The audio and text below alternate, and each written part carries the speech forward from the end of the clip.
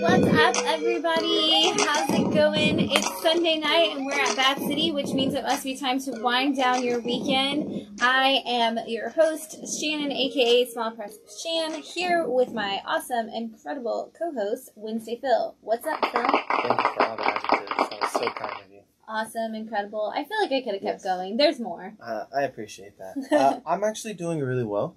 Awesome. This was a good week. I got to see the Texas Rangers play for the second time this month. And they won? They did on a walk-off home run.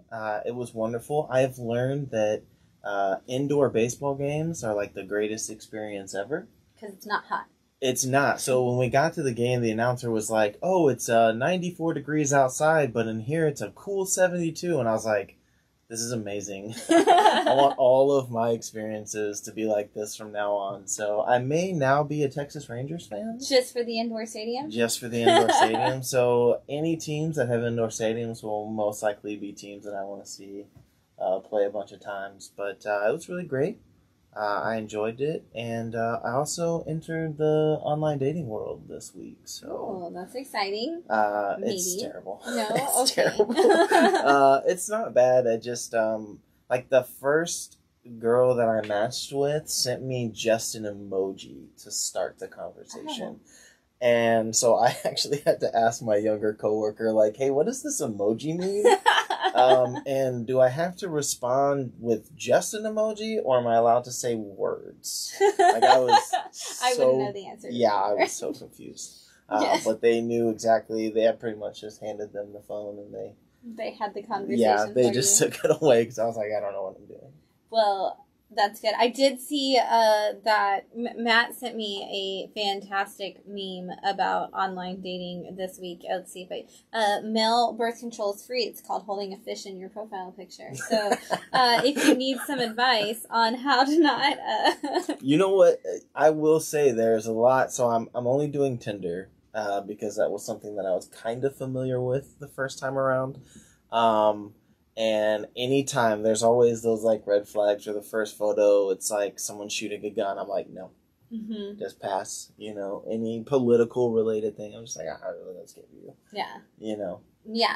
Anytime, and the fish one's funny because anybody that's like goes fishing, that's usually like all they want to do. Yeah. So it's like it's funny because it's like, oh, you're only gonna want to go fishing, and you're not gonna want to go on any of the like dates or whatever. So and it was funny because Nigel's profile used to have a fish in it. Oh, did it? Yeah, oh my gosh. Sorry, Nigel, throwing you under the bus there, but we've already had that conversation, I think, live on this show before. So with him. So but well, that's exciting. Good luck to you. Thank you. Hopefully you can find somebody who will talk about all these comics with you.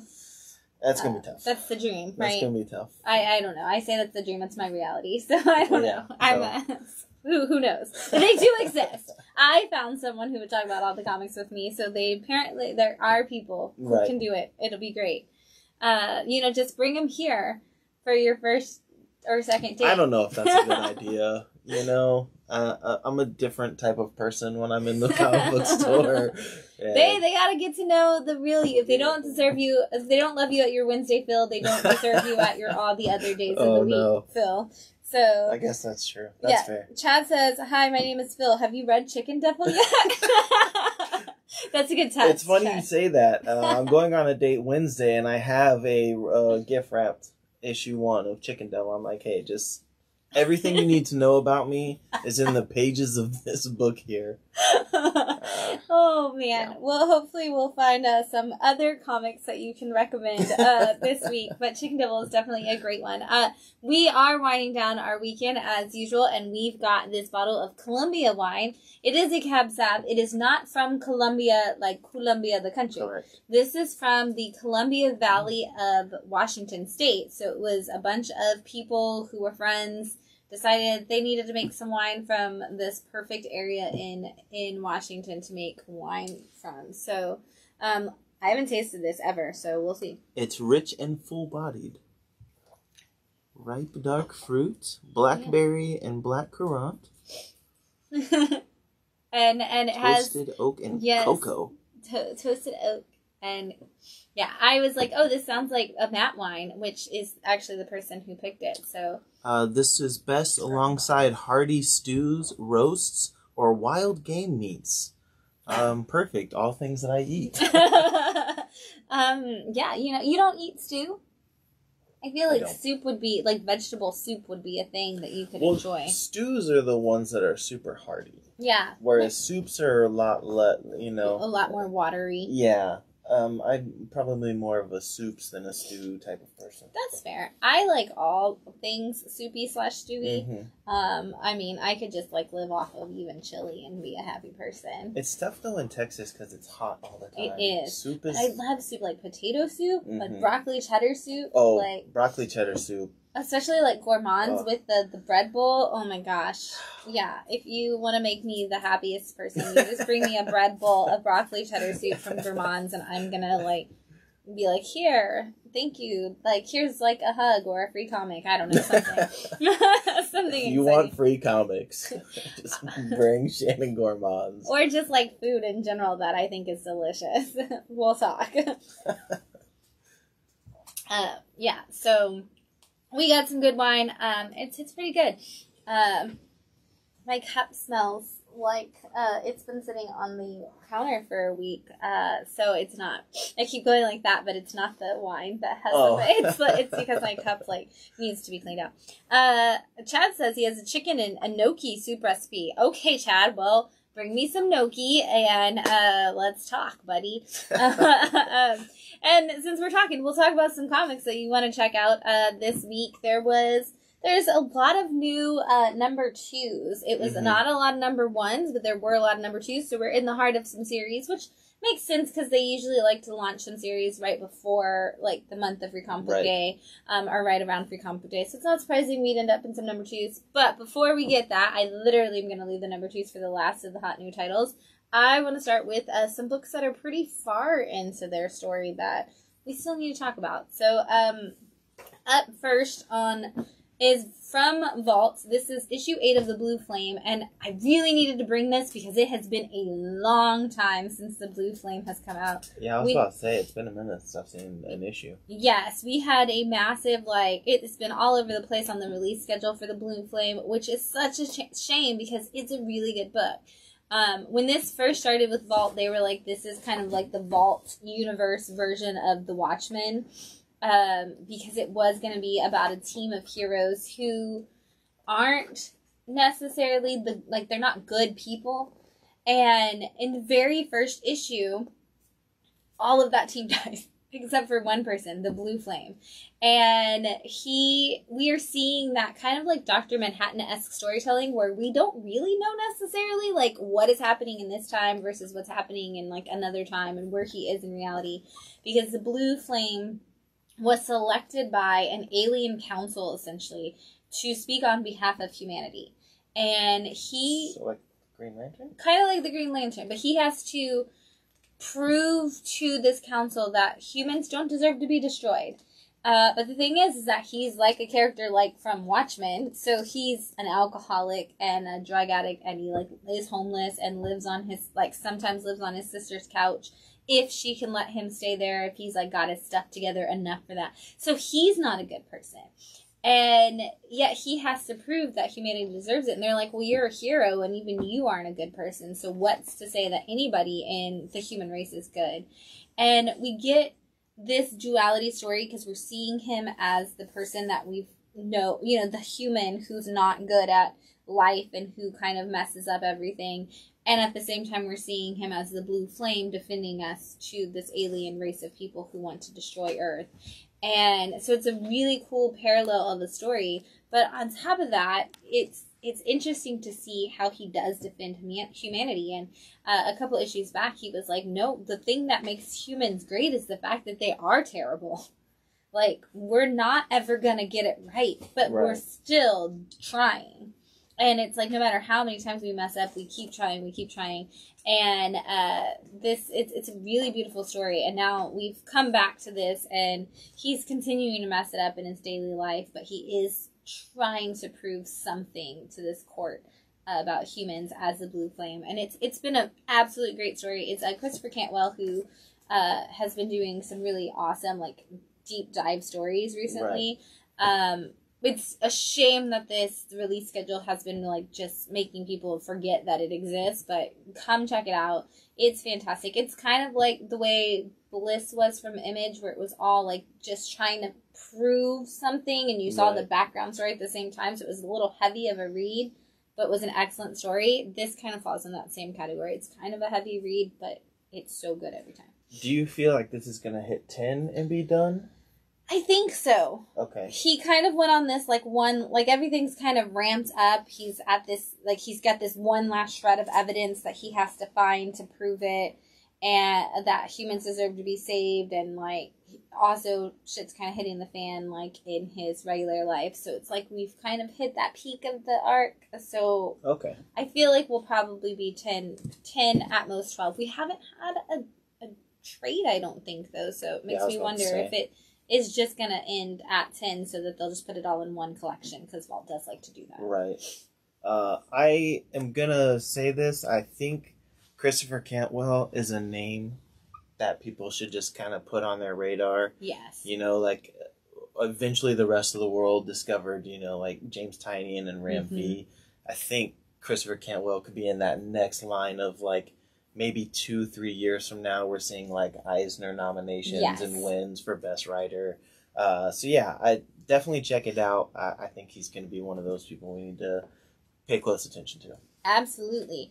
Up next is Life Zero. This is issue 4, and it's from Ablaze Comics.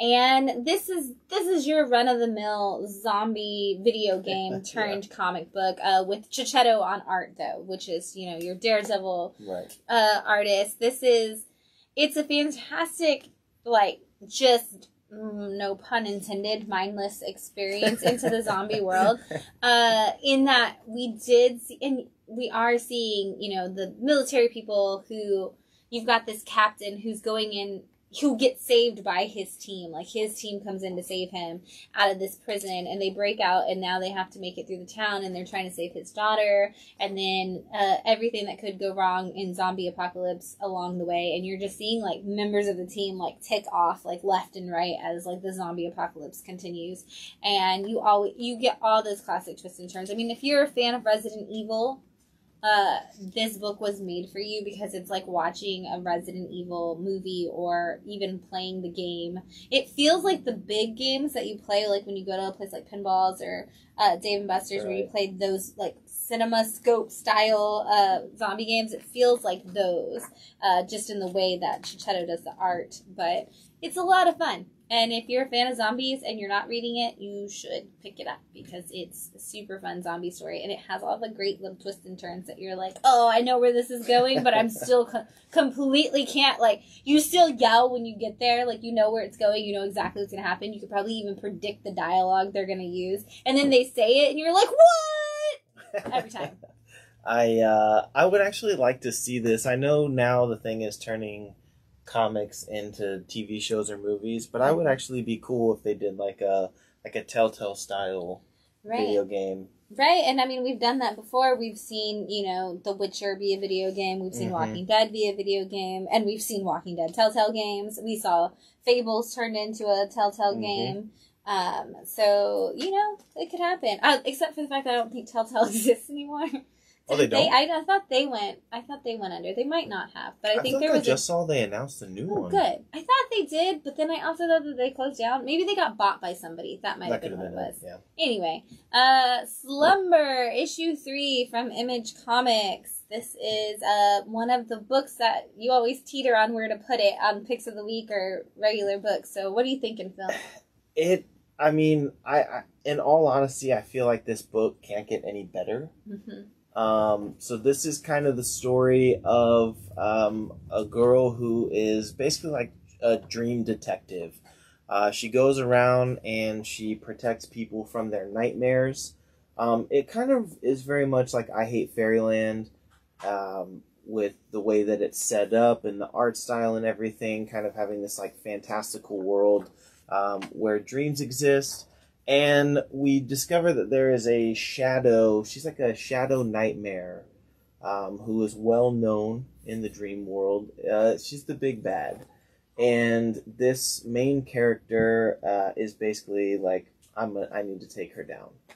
And it's just wonderful. She has her little team, her sidekick that goes into the dream world with her. She's kind of like that reluctant hero in a way, where, maybe a little jaded from the world.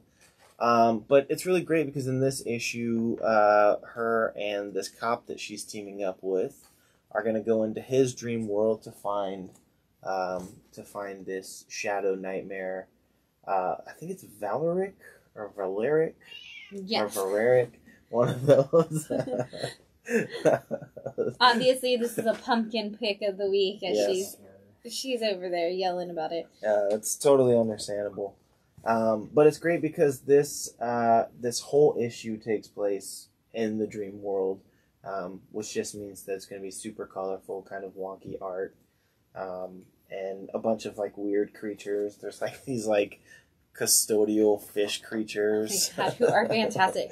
I love the character design that they use for all this weird stuff, because it. And like you said, I hate Fairyland. It almost has like a Scotty Young like weird world in a kind way, of vibe.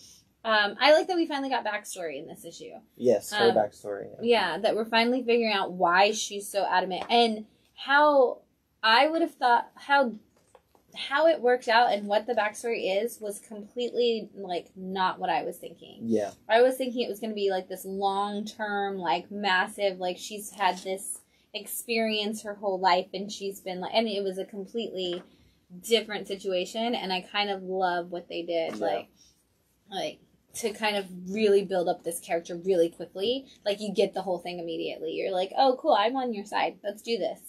Yeah, you're definitely rooting for the good guys in this one. There's no doubt where it's like, oh, I don't know, maybe there's something under the surface that we don't like. No, they're really likable characters. There's this great little back and forth between her and the cop, where she puts on, I won't give away like the basics of what happens, but she basically has to wear his skin as a suit, and there's just a great little interaction between the two of them. I feel like this is a pick of the week that just keeps going. Yeah, and I don't put it in there because I try to limit my picks of the week each week. So, I mean, I tried to tell him this week that we should just put them all in the picks of the week and just go with it. But he didn't agree with me. And who's writing this? Who is our writer on this? Because I feel like it's Smith, which is on. It's Tyler Burton Smith. Who I don't know what else they've done, and I need to find out because I'm really digging the way I like their use of dialogue. I do too. The editor is Heather Antos, who is one of my favorite editors. So totally really? In for that. Heather Antos is a former Gwenpool editor. And you can feel that. That's why I specifically went with that one. Because I was like, you can see the Gwenpool commentary like in this. Heather is great at that comedic timing as an editor. So I think this is a fantastic all-around team. Yeah, this is a fun book in general. I think it's one that everyone should be reading. You know, throw it in that mixture after you get done reading the serious books. Get finished with that, you know, and you'll be in such a happy place. And you're still getting that heartfelt story. Like, it's not like it's just like a complete, like, oh, it's just funny and there's nothing else to it. Like, it's actually going to be a heartfelt story. You're getting a detective kind of story. You're getting this action. You're getting a little bit of everything. Like, we talk about how, we have Demons is one of those comics that gives you a little bit of everything you want in a comic. Yeah. Slumber is doing that too. On the more comical side, We Have Demons is Scott Snyder and Greg Capullo, so of course it goes a little bit darker. Serious, This is like the happier, like brighter version, even though like the story isn't. It's like this is the pop punk to their metal, right? This is like we're happy, but we're like suffering. But it's where both sides acknowledge how good the other side is. Where it's like, hey, you're not doing what we're doing, but you're doing it well. Yes. So yeah, I agree with that. Hit me, not literally. Hit me number 3 from AWA Upshot. This is another one of those books that I know you struggle to not put it in your picks every time because it's a good fun story. But it's one of those where like I really enjoy this book, but it's also like I can't show a bunch. Right. So I don't put it in the pick of the week, because usually with the pick of the weeks, we talk a whole bunch. Mm-hmm. And with this one, I can't really show you much of anything. Because right. this issue... Because Facebook won't let us. Right, like that right there, you can't. No, there's maybe that, maybe? That seems kind of... There's no nudity. Yeah. There's no nudity. This is basically a kind of a murder mystery set in the world of sex work. Yes. In the first issue, this girl who is... She's not a dominatrix. She kind of does both sides, because she does some dom and she does some sub, so she's just like a pure like sex worker. Like right. she'll it's like whatever you want her to do, that's where she's gonna fall into the category, like, because she kind of does a little bit of everything. Right. And so she witnessed one of her clients being murdered, and that's all I can show you. But she witnesses one of her clients being murdered, and it kind of sets her off on this, kind of falling into a wrong place, wrong time kind of situation. And it just gets bigger every issue. Every issue, she's like, okay, I'm going to talk to this person. I'm going to solve this situation. And then it's like, that person leads you to this other person who's now telling you about 27 other people. Right. And then it's like, oh, this just got to this. And now we've got like different kinds of mobs involved in like different gang situations. And like all of this keeps getting bigger and bigger. And she's like, okay, well, I guess I just have to keep going. And that's kind of the AWA cinematicness of their comic books. Is like every AWA Upshot book, I feel like, is written for how are we going to turn this into a TV show or a movie. Like, they write them with that intent, that they are scripting out and storyboarding essentially just their programming, which now they have that contract for everything to be turned into anything at any time could be a TV show. And this is one of those like perfect examples of that. Like everything feels purely TV show episodic. Like, drop it all on a streaming service right now, and I would want to watch the whole thing. Yeah, I like this issue because she kind of, in a way, dons a costume and kind of goes into hero mode. And I like that we got to see like all the different little facets of, this world that she moves around in. And it's just like, this is the issue that I was definitely like, okay, I really want to see this through to the end, because she's kind of turned into this like total badass character, but also there's like very little bits throughout where she kind of like fades away. Like there's a woman in here that she worked with previously that she kind of has a crush on. Yeah. And there's just like these brief human moments where she's like, oh, I remember our time together. And it's just great. It's a really well-written story, I think. This one falls into the, like, Bad Mother Devil's Highway kind of, like, real-world action-adventure kind of, like, following along kind of stories. Like, this one definitely falls into that category and kind of moves in the same way as those two did. So I'm really in for this book. I love this book. I hope that... I know it's probably going to end on issue 5. But hopefully they will give us a second volume. I think they should, and they should definitely give us another volume, because this is one of those that's absolutely just fantastic. And Krista Faust is one of my favorite AWA writers. Krista Faust has a lot of books with AWA Upshot, and they've all been fantastic. And so I hope we get to see more of Lulu. I hope the story's not over in 2 issues, because Lulu's been a great character. Yeah, and I definitely, there's some stuff that I would like to see maybe afterwards, but I don't know if it would be in this kind of same style. Yeah. Like, I feel like once this story wraps up, I'd be curious to see, is she going just further down the rabbit hole? Right. Where can it go from there? But, I'm on board. I'm definitely on board. Yeah. Absolutely. Next up is Speed Republic issue 4 from Madcave. Oh, this is a Madcave book? This is a Madcave book, which we don't see a lot of Madcave, but when we do, we seem to enjoy them a lot. So I'm glad we're getting some more. I hope we get more titles in general from Madcave. That would be nice. Yeah. Yeah, I I try to think of one other Madcave title off the top of my head, but I cannot think of one. I mean, that we've had recently that we enjoyed was Bountiful Garden. Oh, that's right. That was a really good one. And I mean, I'm biasly going to obviously say Woven Heart all the time. But no matter what. All the time. But this one specifically, Speed Republic is, you know, we've got that world where we're in essentially the government has taken over. They've kind of regulate where everybody's at. And they do this race every year. Yeah. And if you find your way to be the winner of the race, you can move into the nicer aristocratic area, the people who actually get real food and who get home. So it's kind of like the Hunger Games where they're like, hey, if you win this battle, you get to have money and live in this nice place. And much like the Hunger Games, we learn in this issue that nothing is what you hear or say. Yeah. Yeah, they definitely, like, opened it up to, like, hey, this is actually what's going on. Which I think now leads me to believe that this is only going to be 5 issues. I feel like because we talk about in this issue that we're ready to, you know, damn the man kind of thing. So I feel like we might be 5 or 6 issues might be all we get. Yeah, there's a lot of talks of finish lines in this issue.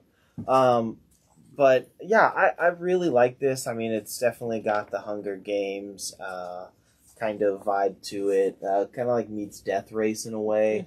But it's kind of become less about the race at this point. Absolutely. Like, it's like, well, there's way more stuff that we gotta take care of.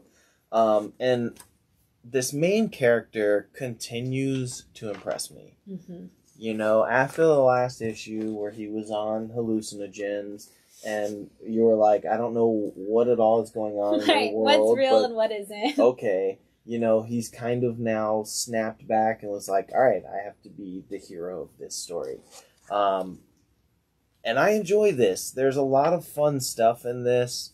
I like the whole kind of like remote control car thing that exists in this world. There's a lot of like weird characters, like the Mysterio looking person on the horse, where you're like, where did this come from? Right, what is this and where is this? Yeah. Yeah.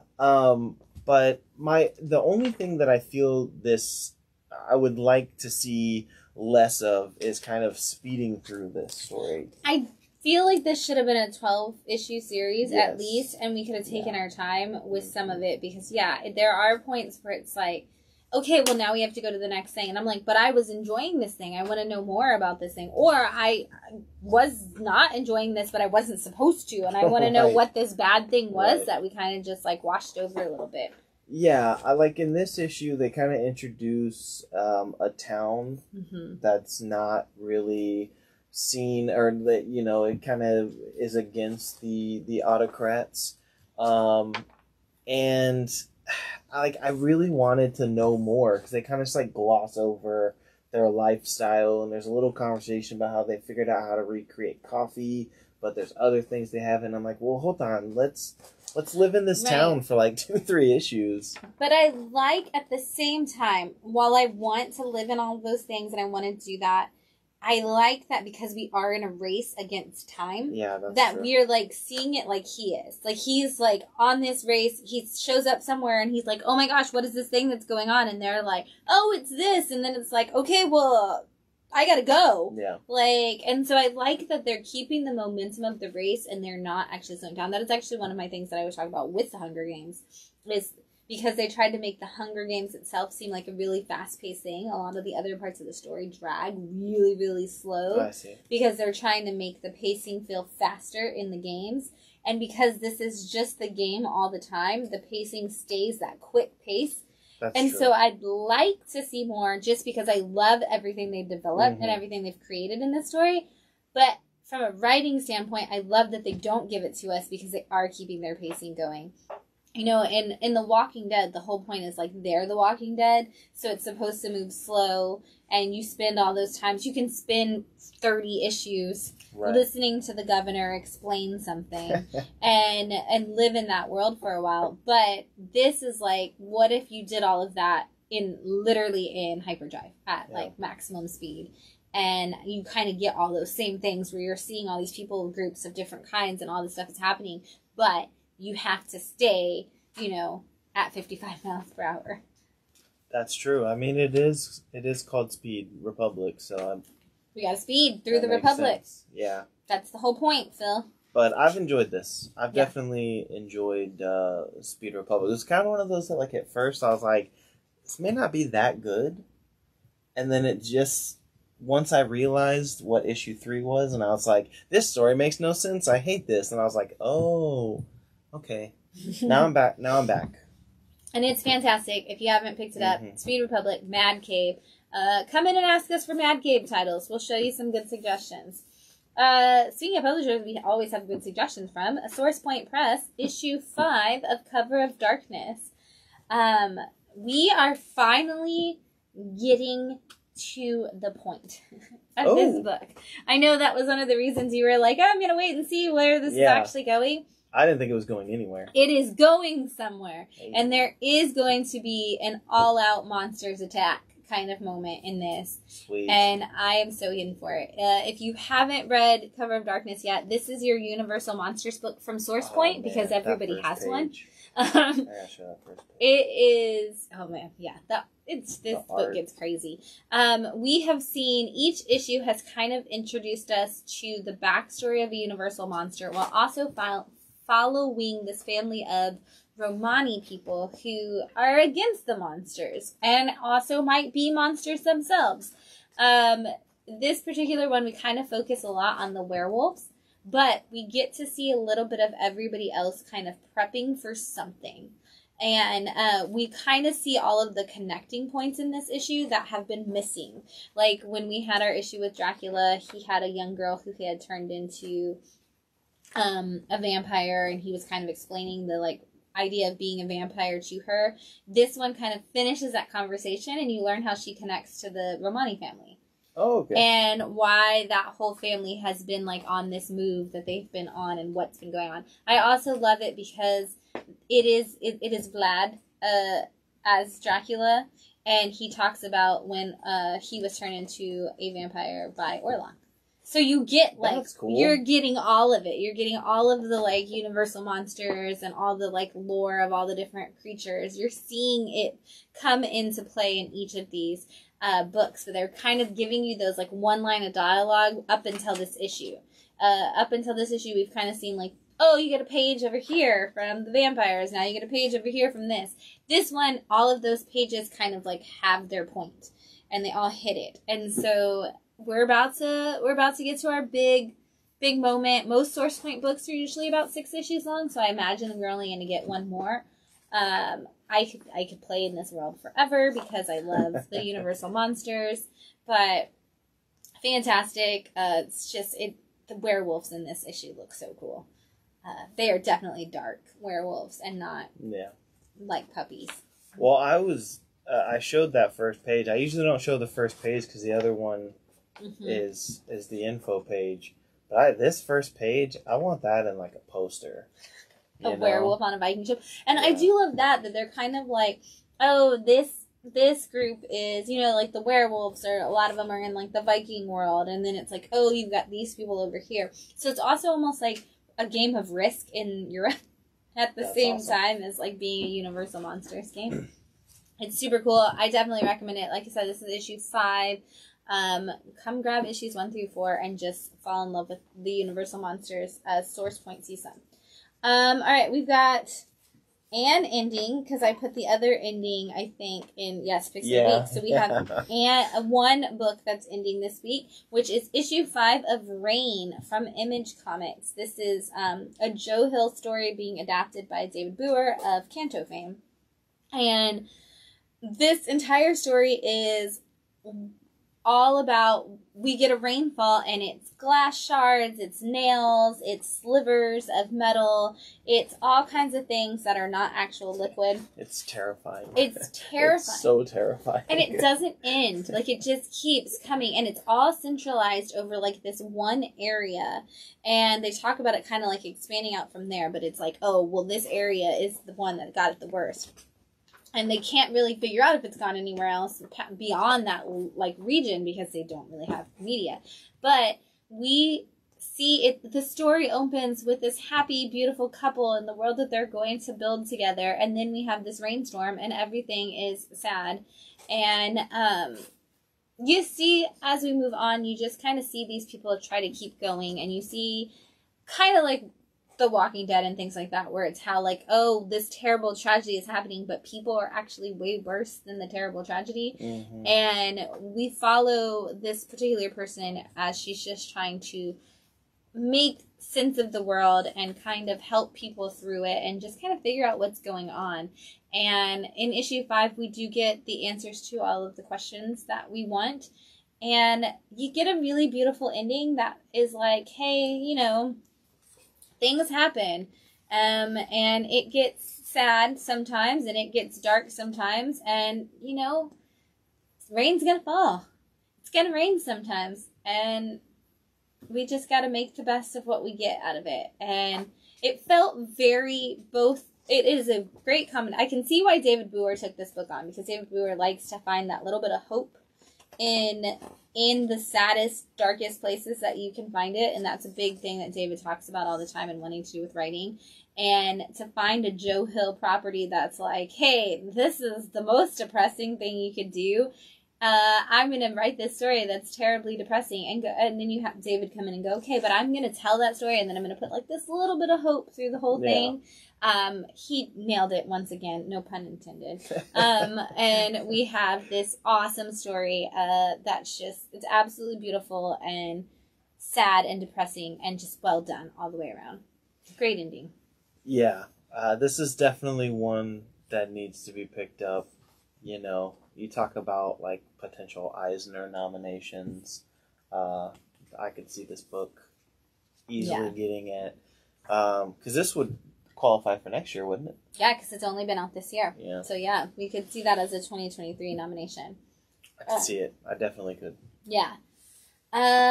Up next, one-shots. We got a couple of, well, I guess that's a one-shot, so we'll skip that. Before I go there, I should have thrown this in there. I consider these one-shots, even though they're series, because they're anthologies. Right. But I don't usually bring Big Two very often, but I had to bring this Elektra Black, White, and Blood, because it has stories from Matthew Rosenberg, Peach Momoko, and Kevin Eastman. Yes. So, if you ever wondered which Black, White, and Blood of a thing you should pick up, this is the one. It is technically issue 4, but none of them connect because they're just anthologies of anthologies, essentially. And, you know, you get your first story, which is really cool because it's Kingpin hires Elektra to go kill somebody, and he's like, I feel like your consciousness is going to be like the thing that always ruins you, because you're too kind and you want to be nice to people. You want to see the best in people. And then the person that she's sent to go kill is Ghostwriter. Oh, wow. And, you know, she's like, I could destroy you. And he's like, no, because that's not who you are. And he, like, does his, like, Ghostwriter stare. Care Bear stare that he does to kind of, like, make her see stuff. And I really love Matthew Rosenberg just building, like, just showing us how badass Elektra is as a fighter and how brave she is, but then also showing us that, like, what makes Elektra stronger than everybody else is she's not afraid to kill, but she's never going to kill for the wrong reason. Right. And Matthew Rosenberg just shows that. Like, it's such a great way with his story. And then the second story is Peach Momoko, and it's in a silent issue. And it's just, if you are a fan of Demon Days, like, you're basically getting an Elektra Demon Days style story in that second one. Which I guess you could flip to that since I just brought that up. Yes. That beautiful, like Peach Momoko, just Peach Momokoing all over the place. Like, it's just, I don't know how else to describe that. It's just Peach doing some awesome art. Yeah. And again, it just lends itself so well to the Black, White, and Blood process. And then you gotta switch to the end and show off this Eastman story. It's, I mean, talk about somebody who was made for a Black, White, and Blood special, Kevin Eastman. And it's almost like a poem. Like, the whole, like, Kevin's story is a poem, essentially. It is all about, like, the day of justice, or judgment is going to come, and how Elektra has, like, this meeting, essentially, with judgment.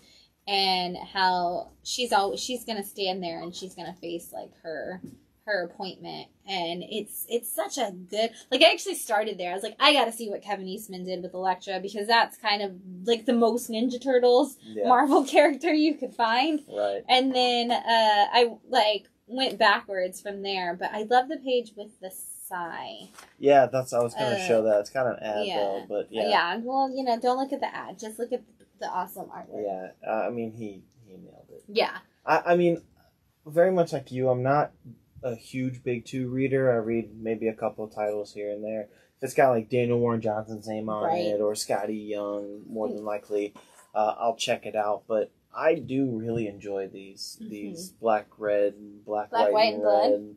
Well, are they all called black, white, and blood? The Marvel ones are. Oh, it's the DC the ones. The DCs are black, white, and red. Yeah. All right, so the black, white, and blood. I really like these, and it gives some of these creators a chance to, work with these characters who may not ever end up getting like a full-blown series. And I love that we're living in an Elektra world right now. Yeah. Like, just give us more Elektra. It's fantastic.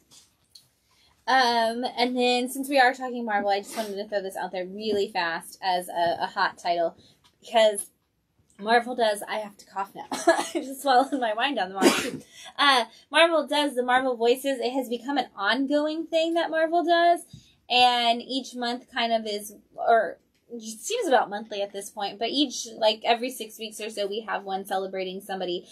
This is the Marvel Voices Identity, which is their AAPI, the Asian American Pacific Islander issue. And so we get an anthology of different stories, and it features Shang-Chi, it features Kamala, there's a Mantis story in there, there's obviously Silk shows up. I just wanted to throw it out there. We don't have to spend too much time talking about it, but I will tell you that all the stories in these are always super moving. They always have prose in there as well from creators who have been working on these characters or who were grew up inspired by it, and that's the one. Shang-Chi and Kamala hugging. That's my image right there. It's such a great moment where Kamala is she actually tells Shang-Chi, I feel like I'm not a good hero. I'm not strong enough to be a hero because I fall for this all the time. I always have all these people who are bad guys that I just fall for supporting them and loving them and helping them, and she's like, I guess I'm just not meant to be a hero. And Shang-Chi's like, no, it takes strength to be able to see the good in people, even when they don't deserve it. And you're the strongest person I know, Kamala. And so it's just this really big brother moment kind of for Shang-Chi. Yeah. And I just love that I love that we get to see these moments of these characters, like you said, in the other anthologies where we are getting to see characters who, when have we had a Mantis-led story? And so it's nice to get to actually see these characters get the spotlight and get to have people speak and tell the stories that they've wanted to tell that meant something to them. Yeah, I appreciate that Marvel is doing this, because I know obviously they're going to continue to appease the old school way of comic books, but at the same time progressing forwards, because they need to with all of these characters. And it's great to see these characters that we don't see that often. Absolutely. Get these stories. I hope they continue to do this for a while. For a long time. Because it's definitely something that needs to happen. And if you did not get the Marvel Voices Free Comic Book Day issue, come into the shop if you're local and let us know, and we will hook you up with one, because I believe we still have some left, and I think everybody should check out Marvel Voices. And it's free. Yeah, and it was free. Not that one, but the free comic book. Well, no, yeah, the free comic book day. I've got a couple number ones I'm going to throw your way, and then we're going to talk about all these awesome number twos, because I need to do that. So up first this is from Source Point, and they're called Sham Comics. And they're basically retelling of Golden Age comics, and in kind of parodying how ridiculous they were, and kind of talking about some of the looking at some of the oh, this was really offensive, and these are the things we said in this was kind of offensive. They make fun of the ads that happen. Yeah. Which I was reading the ad. You can show the back ad. Turn that chip into a chump. They are they were aren't really that different from the words on a lot of the ads that existed back in the day. But this is definitely it's told in Golden Age format, so it's very wordy. And I'm actually sending this home with Phil because he didn't get to read it, and I need him to, because it is supposed to be about these two brothers, Spud and Pud. Awesome. And their dad comes back from being on adventuring missions, and he is like, oh, I found all these artifacts. And they're like, don't you mean you stole them, Dad? And he was like, well, yes, I do, kids.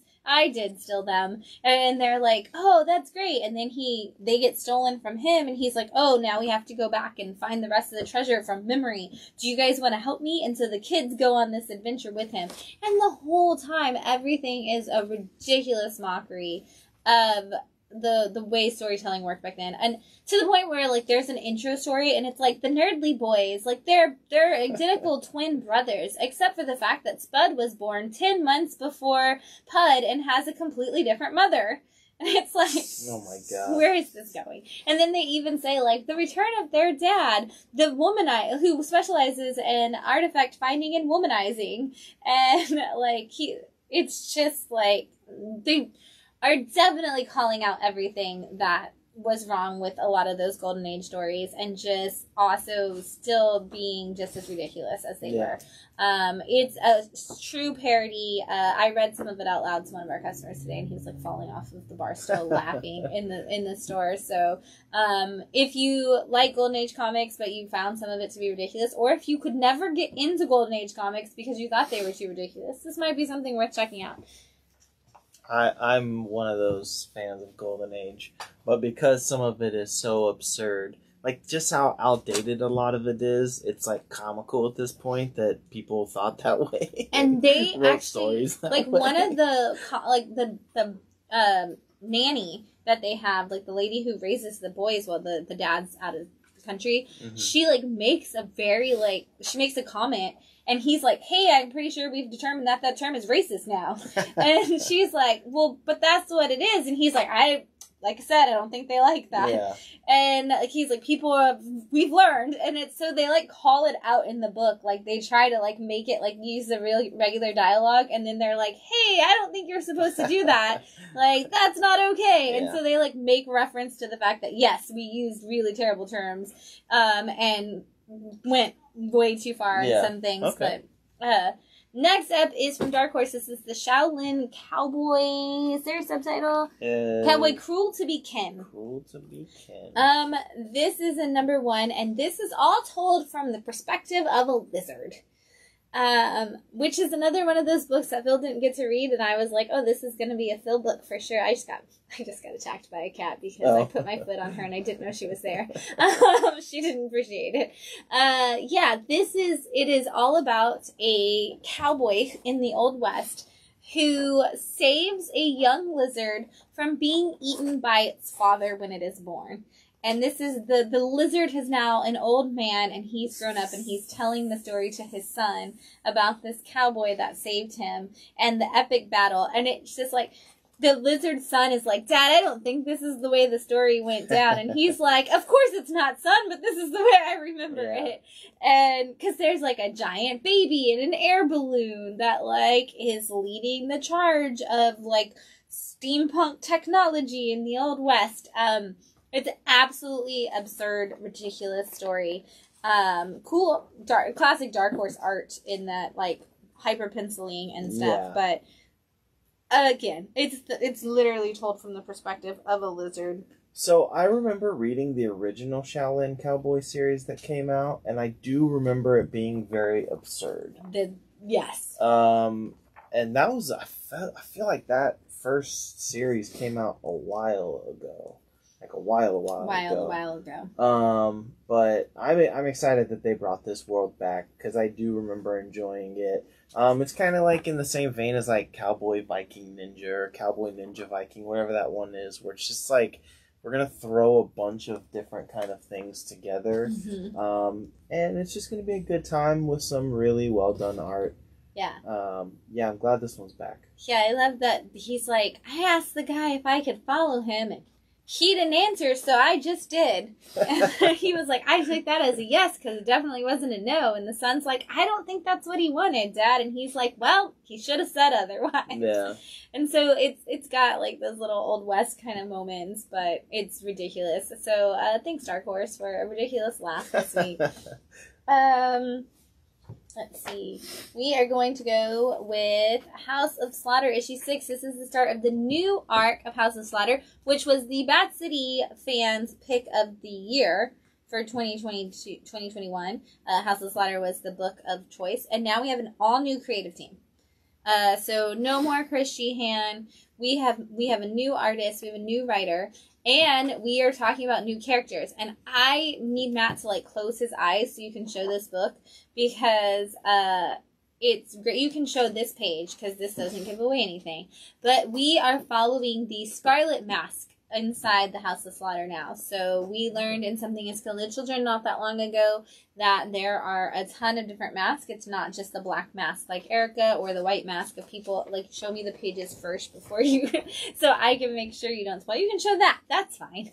And so we open up and we are following a new character who is a Scarlet Mask. And we find out that this person, that wasn't necessarily their first choice of what they wanted to do. And now we kind of get to see what the Scarlet Mask role is in the House of Slaughter. We get a lot of backstory on that almost immediately because they're having a conversation and they're like, oh, well, this is what we do and this is who we are. And then it goes into seeing our main character get sent on a mission, which isn't something the Scarlet Mask often do. And so there's something unique about this character that we're going to learn in this story. And I honestly and truthfully am incredibly excited about that. I read this issue twice because there's this thing in Something Is Killing the Children universe, and especially like House of Slaughter, all of that universe, where there's little clues along the way. Like James Tynion is a master of breadcrumbs, and his outlines that he's using in House of Slaughter are also filled with them. And so I read this issue, and then I was like, wait a second. I need to know if this is what I think this is. And can I figure that out from what I'm seeing? And so I went back and read it again like 2 days later, just so that I could see if, like, after thinking on it, like, what, if I was going in the right direction, and if there were any clues on whether or not I was right. Right. And I don't know that there are, but I have 1,000 new theories, and that's my favorite thing about House of Slaughter and Something Is Killing the Children, is that you can come up with, it is one of those books that actually spurs the conversation of what is happening, what is this, what does this mean, what are these theories, and, like, lets you build theories. And we don't see that all the time anymore. Like, a lot of things, it's like, oh, it's very straightforward. I think it's this, and then it ends up being that. In this series, we are kind of seeing a lot of, like, what does this mean? And because this is the companion to Something Is Killing the Children, it's like, oh, is this relevant to what's going to happen in Something Is Killing the Children? Is it relevant to stuff that's already happened in Something Is Killing the Children? Is it just building the universe? And is this going to bring us back to this huge point where we see a completely different experience all the way around for the ending of the story? And this issue gets you excited about all of that all over again. And so if you are not reading House of Slaughter, you can jump in here. You don't have to have read issues 1 through 5. However, if you didn't read issues 1 through 5, you 100% sure, because Chris Sheehan's art on issues 1 through 5 were phenomenal. But check it out. It's a number 1 because it's completely different than what you read in the first arc. You don't need to read the first arc at all. So we're calling it a number 1, even though it's number 6. Great jumping in point. All right, so now we're here. Number 2. It's a number 2 kind of day today. Yes. We're going to talk about like 3 or 4 number 2s, and I am going to let you start with A Town Called Terror. All right. A Town Called Terror, the new Niles, Steve Niles, right? Yes. Steve Niles? Yes. The new Steve Niles book. This is a book that I think I'm not fully going to know what's going on until they actually reveal the plan. Mm-hmm. But I'm kind of okay with that because the art in this book is just too damn good to look at. But this is a story where in the first issue there's a guy who is kidnapped in the middle of the night and taken to this town that is run by his father, who may have mystical powers. We don't really quite know. But there's something going on in this town. And the rest of the world doesn't know about this town. It's just kind of one of those, like, creepy, scary towns where a lot of bad stuff probably goes on. But it's like Halloween Town. Yeah. Like, it's like in its own, like, parallel dimension. Yeah. Or Silent Hill. But yeah, he was kidnapped and brought to meet with his dad. And you find out why his dad brought him here. Mm-hmm. And he's basically like, hey, you're going to help me do this thing because you're the only person that knows how to do it. You're the only person I trust to do it. So you're stuck in this town until I'm done with you, basically. Because his father kind of sucks. Word. His dad sucks. Yeah. Also, this is a Steve Niles book that's not only 2 issues long. So it's been a long time since we've seen that. So I'm very excited that we're getting more than 2 issues. It seems to be at least a mini, if not an ongoing, for a while. And also, this is Image's Universal Monsters related book. Yes, we do definitely get a little bit. Yeah, it's almost like they took all of the horror movies and kind of mashed them into this small town. Right, Halloween Town.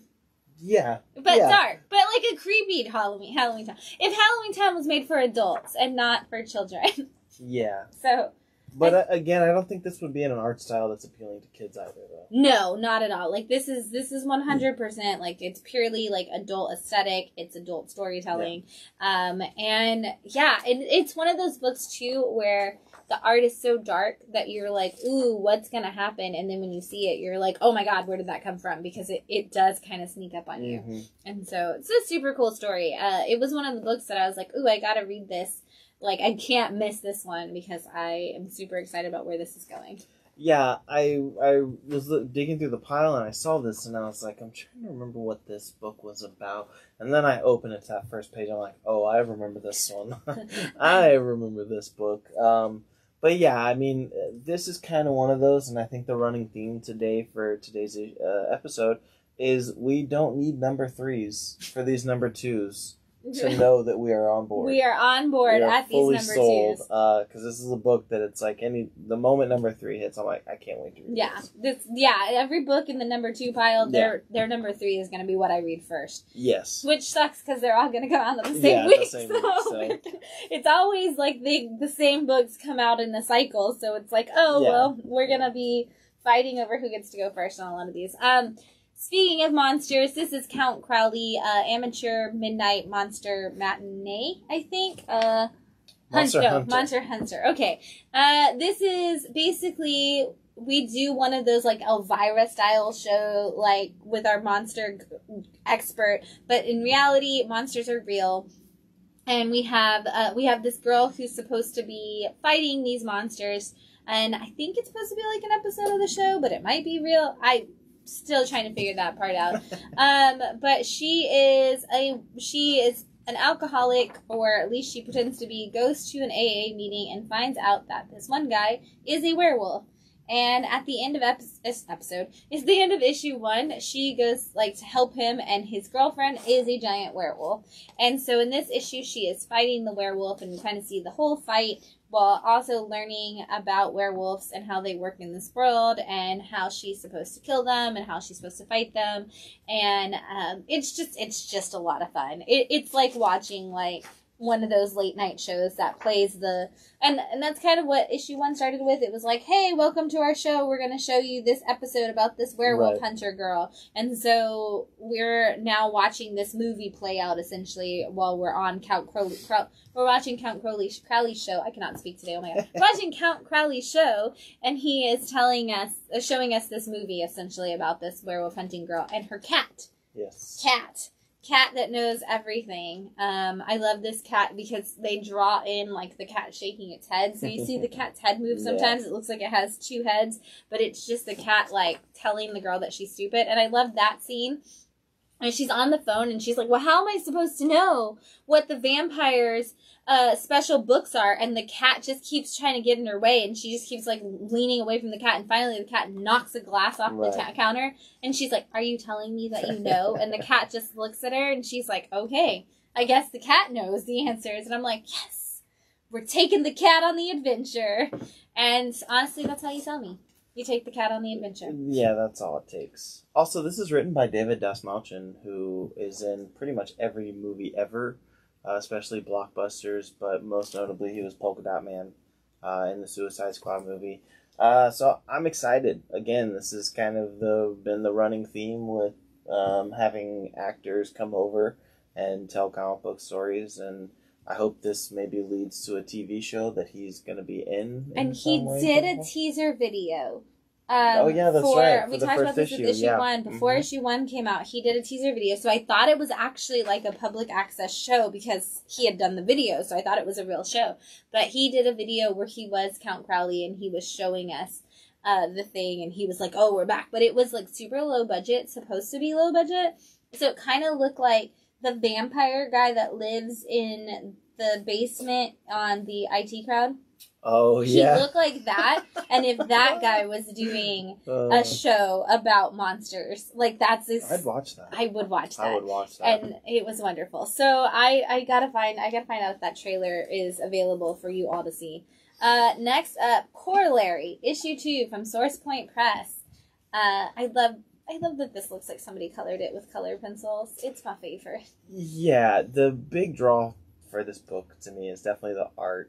I am also very intrigued by the story, but I will continue to come back for the art because it's just wonderful to look at.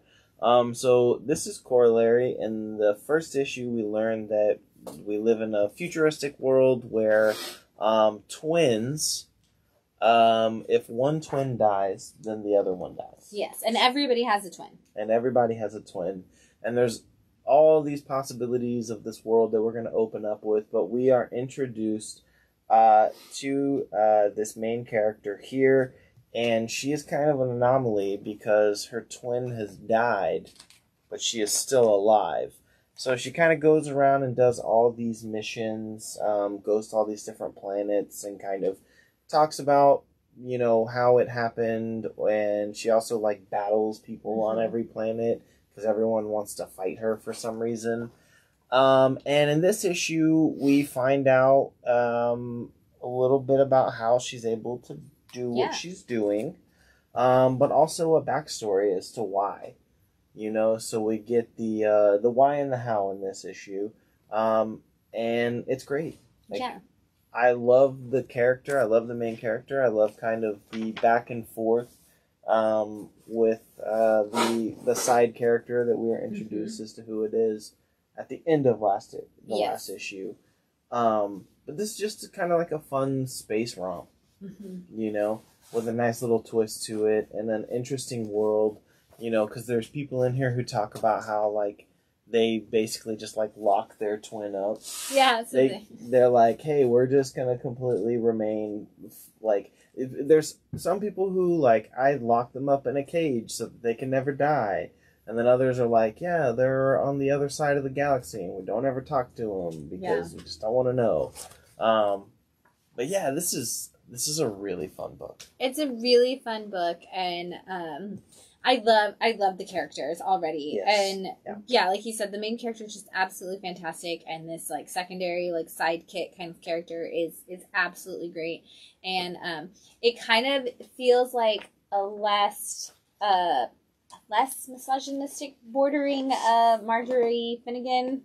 Like the way, like she kind of like the way that the character talks and the tone of voice that they use kind of feels like a kid friendly almost version of that. Yes. Or a YA friendly, I guess I should say, like a young adult at least friendly version of that story where we get that same kind of snark, but there's not any of the unnecessarily sexual content around it. Yeah, and I enjoy that. I definitely like that this feels more like, like a YA book, but with, you know, kind of the fun sci-fi twist that you can add to it. But I've enjoyed this. Again, the running theme here is I don't need an issue 3 to know I'm on board. That I'm on board for this, because it's a great main character. There's a lot of like really fun side characters throughout, and they're just going to continue to give us that. So. Yeah. I love this because you picked up this book today and you were like, Corollary, did I read issue 1 of this? And I was like, it's the twin book. And you were like, oh, I gotta read this. And then you like started reading it. And I was like, yes, this is It's a great one. Like, you weren't, like, you couldn't remember it, but then by the time you got to the end of issue 2, you were like, or like a trigger for issue 1, you were like, oh man, that book was good. And then you finished issue 2 and you were like, can they all be picks of the week? And I was like, they can all be picks of the week. Number 2 is our pick of the week. The number 2. This episode brought to you by the number 2. But yeah, this was the first book I read. Yes. In the pile today, the moment you said it, I was like, I'll start here. This is a good starting point. Yeah. Up next in our number 2s are magic, is Breakout number 2 from Dark Horse. We were just talking about how, like, Matt and I were explaining to a customer that you and I have an Ocean's 11 problem. Yesterday or today, I can't even remember, time to mix together. And the next 2 books will prove to you exactly why. First up is Breakout from Dark Horse. Can I admit something? I watched Ocean's 11 like 3 days ago. I'm not disappointed to hear that at all. I did. I was trying to find a movie to watch before, like, while I eat dinner and slowly work towards going to bed. Great. And I was like, I'm going to watch Ocean's 11. And it's still one of my favorite movies. It's so good. Yes. Anyways, Breakout. Breakout is all about a group of teenagers who are planning an Ocean's 11 style heist, and they are well aware that that's what they're doing because they even mention it. Yes. There's even an Ocean's 11 reference in this book. In both issues so far. Yeah, like the dad was super obsessed with Ocean's 11, so like the son is using it as his model for what he's doing. Right. But here's the twist on that story. We live in a world where aliens have invaded, and they are taking children, and they only take children up to their alien spaceship cube type things. Nobody's ever come back, and nobody really knows 100% what it looks like inside, but everybody's kind of gotten a little bit of the glimpses here and there on their cell phones before the aliens take them. And our main character, Liam, his brother was taken by the aliens, and he refuses to let his brother be murdered or, like, captured or whatever permanently by these aliens. So he gathers a ragtag team of people in a true Ocean's 11 style, like, literally, like, sits there and, like, evaluates each person in the same way, to build out his team so that they can break out the people from the prison cube. Yeah, it's a prison break series, but it's really wonderful because it's so tropey. Like you said, in the first issue, you get the, like, okay, we need our tech guy. Okay, we need our, our strength. And then this issue is the montage of them planning, where it's like, there's even the moments where he's like, we need a flame hot enough to burn through tungsten steel. And she's like, I can't do it. He's like, we'll get a better flamethrower. Yeah. We'll get this. You gotta jump higher, then jump higher. Yeah. Like, make it stronger, make it faster. It's we need more hands. Do we need more hands? Like, they even use the, do we need more hands? Like, it's so great. Like, constantly doing that. Yeah. And it's a great story because, again, you know where it's going most of the time, but you still love it. It's still a lot of fun, and you fall in love with all the characters. Like, you're already, like, rooting for them to have their, like, instantly. You're like, because you know them, because they are archetypes at this point. They just filled in a spot, so you already know, like, who's going to be on which side and how it's going to break down and everything. And it works so well because you can just fall instantly into the story, and you're like, I'm in. I want to know, like, are we going to make this happen? And are we going to do this prison break? And you know what? I love that show too, so judge away. I love Prison Break. Wentworth Miller was phenomenal. So I mean, he's Captain Cold, he's Captain Cold. Like, how can you not love him? Yeah. This book it's great. I mean, one thing that you can definitely do in a story is if you lay out the plan, and I sit there and I'm like, okay, well, now I just want to see that plan. Right. Okay, I'm in. Let's do this plan. In this book. And then I know that the plan is going to go wrong, and I'm here to see how you figure it out. And again, going back to the Ocean's 11 thing, just one more that I love, because it's straight from Ocean's 11. There's the scene where he's like, the old guy is like, Oh, so you're saying once we go through the security system that we can't get through, and then we have to get into the vault that we don't know how to open, and after all that, then what? And they have that moment in this, and you're like, yes! Where they're like, oh, cool, we do all of those things, and then what happens? They're like, and then we're stuck on an alien spaceship, and we gotta get out. And it's like, okay, let's do this. Yeah. I love it. Yeah, this is Zach such Kaplan a fun watched book. a lot of Ocean's 11, and I'm here for that. Let's keep going. And then said, hey, I'm going to write a comic for Ocean 11 fans, because why doing not? it. You're doing such a great job. And you know, if aliens aren't the way you like your Ocean's 11, then how about kaiju?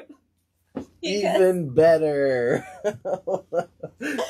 Here's another issue that tells you the plan. Yes, issue 2 of volume 2 of Kaiju Score, Steal from the Gods, I believe is the subtitle. Yes.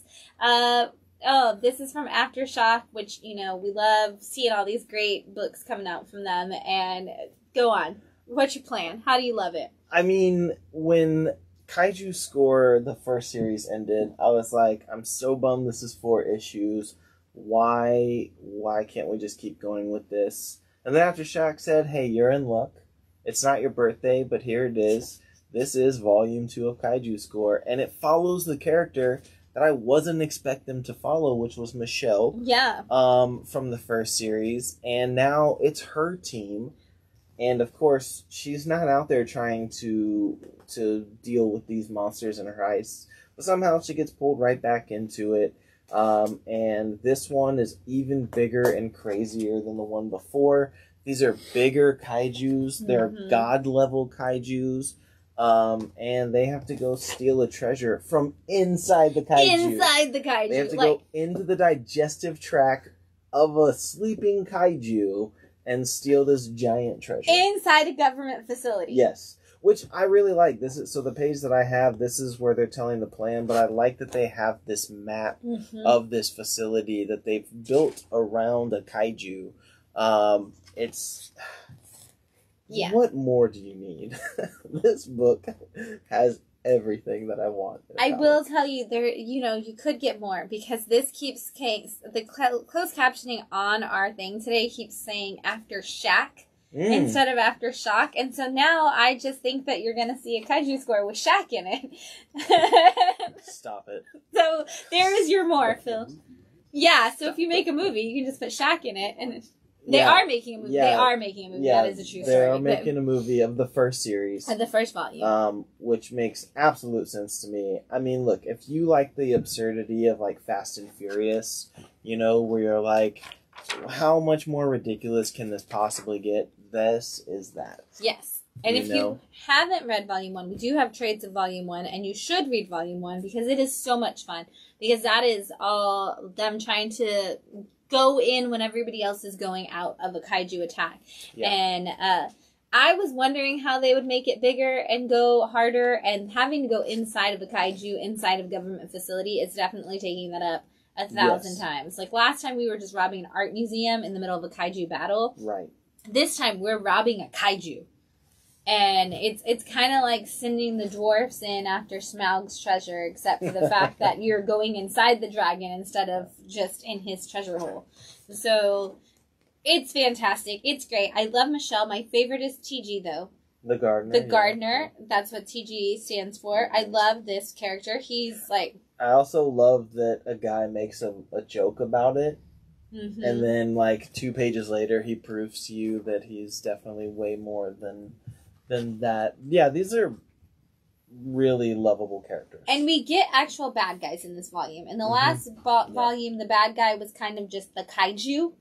And like like other rivaling gangs and things like that. But this time we seem like we're going really hard on what the bad guys are going to be. And I'm kind of in just to see where this... I'm 100% in on where this is going to go.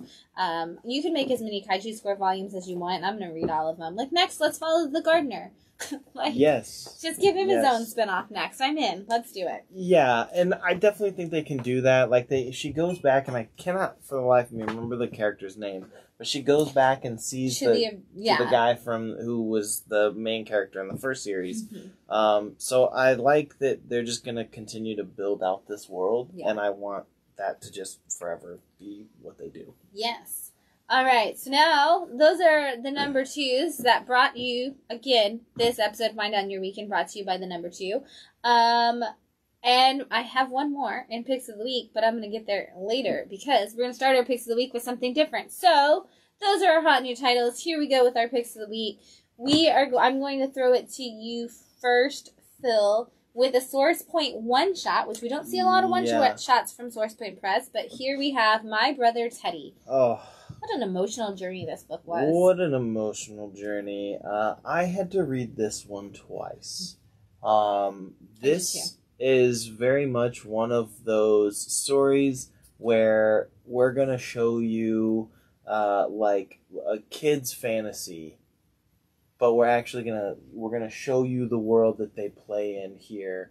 So this kind of follows his teddy bear on these like crazy adventures. Yeah, and I like that the title is My Brother Teddy, and I wasn't sure that it was going to be about a teddy bear, but then we open it up, and it's about a teddy bear. Yes, which I was like, wait a second.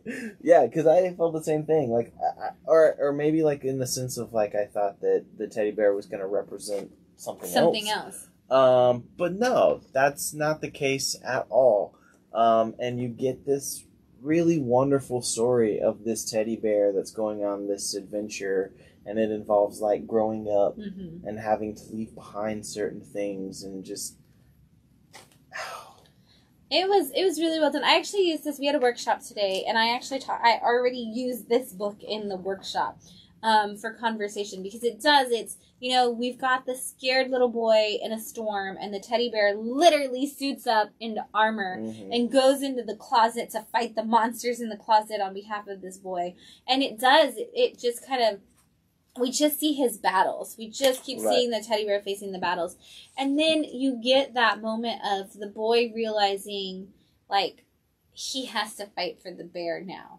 And, I have to defend my stuffed animal. And he goes in and he's fighting the battles. And then just the beautiful, like, ending to this story was just, it was absolutely wonderful because, like, if you had that stuffed animal as a kid that was like, this is my best friend, like, this is who I rely on, and then you have that moment where you're like, you find it again, and you're like, oh my gosh, like, we went on so many battles together, like, everything we did together, and you remember it, and it all comes back, and it still impacts you, and it's like, I got through so much in my life because I had this best friend, or this brother in arms, like my teddy bear, and it's all silent. The fact that this was, like, an entirely, like, you just have, like, these breaking points of, like, telling you where we are, like, this is, it's absolutely great, like, story, of just living that experience all through silent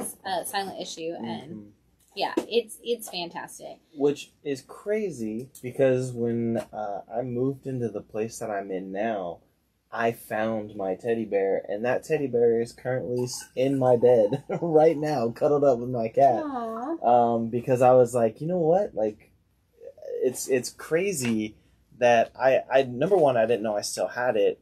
But it was actually the teddy bear that my mom gave me before I moved to Austin, because my parents were divorced, and originally my mom wasn't going to move with us. She was going to stay in Atlanta.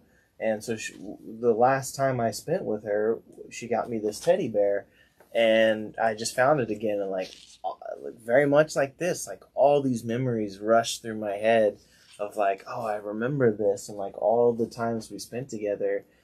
So this was like very personal to me. When I read this, I was like, oh gosh, this strikes a chord right there. It's actually funny that you got yours when moving to Austin. I got a teddy bear from my father when my parents got divorced. He gave me a teddy bear for like that first like Christmas or birthday, like I guess Christmas after it happened. And I had that, and I took it to college with me. It went everywhere with me, and I actually came to visit Austin before I moved here. and I left it in the hotel room. Oh, no. And I could not find, because I brought it with me, and I could not find it, and I called the hotel, like, multiple times trying to get different people, so, like, maybe somebody would give me a different answer, and I never got the teddy bear back. And then I ended up moving to Austin. And so I'm always like, it was, like, for me, like, Austin is, like, literally the growing up point in life, because it's, like, where I lost my bear that had been with me since I was 5 years old. And so it's like Austin was like this distinguishing mark in my life, because that's where, like, I had to learn to face, like, my battles on my own. Yeah. And I have, like, everything in Austin. I've always felt like that was, like, fighting my battles, like on my own, until I got Matt. But now I have a buddy. Now I have a giant human teddy bear. Yeah. But yeah, great story. Yeah. One shot? Yeah, it is a one just shot. a one shot. And there's actually a letter at the back where they kind of talk about how, you know, like, they were grateful that they were able to put this out. Yeah. But that this was all that they needed to get out. But yeah, and the art in this book, everything about it's just wonderful. It's only one shot, you know, so you're not investing in like a 10 to 12, 15 issue series. But definitely pick it up. Yeah. Since we were talking about the power of number 2 this week, Alice Ever After issue 2 came out, and this is from Boom Studios, and it's Stan Pono. How do you say his name? Panosian, I think is what is that I how you heard? say it? Okay. Or Panosian. Panosian? That's it. Ooh, That there you was go. it. There it Panosian. is. Dan Panosian. This is fantastic. I am a huge Alice in Wonderland fan. It is one of those things that gets me every time. And this is very true to the Alice in Wonderland, like, book series. Not series, the duology. It's only 2 books. This is very much in that world. But we follow Alice as... We've learned that Alice is a drug addict. And whether or not Wonderland is real is kind of up for debate. But Alice has checked herself in. Her family was going to put her in an asylum, and she's decided to put herself in there after her drug dealer is killed. And so Alice checks herself into this asylum. And issue 1 is all about, like, Alice doing her drugs and everybody wondering what's going on with Alice, and then her checking herself in at the very end of the issue. And issue 2 takes place in that asylum. And what I love about this is I don't know if Wonderland is real or not while reading this book. Because it could all be what the place Alice goes to deal with her, like, everything happening. And whether or not she physically goes there or she just mentally, like, remembers things in terms of Wonderland because she's trying to not deal with reality, or whether it's drug-induced. It could be any of those things, which is all a matter of great writing, because all of those things could be real, and I don't know which one it is yet.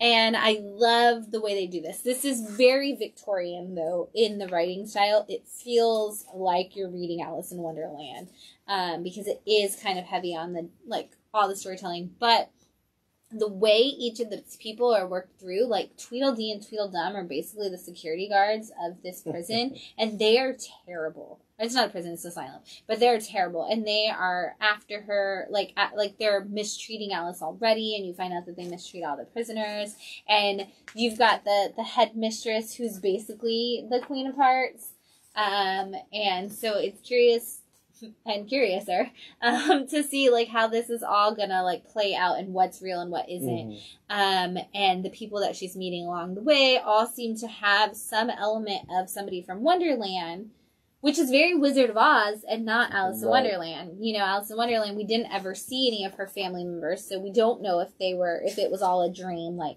it could have been. But in the Wizard of Oz, we do see everybody as kind of somebody. Well, in this story, we're kind of seeing a Wizard of Oz type experience for Wonderland, where everybody is also in the real world. And so it could be that Wonderland isn't a real place, but it could also still be that it is. And so I like that experience that we're having and the way that the world is being shaped. And honestly, this is just hardcore, incredible writing. In the same way that, like, Animal Castle is really heavy, but the writing is just spot on the whole way through.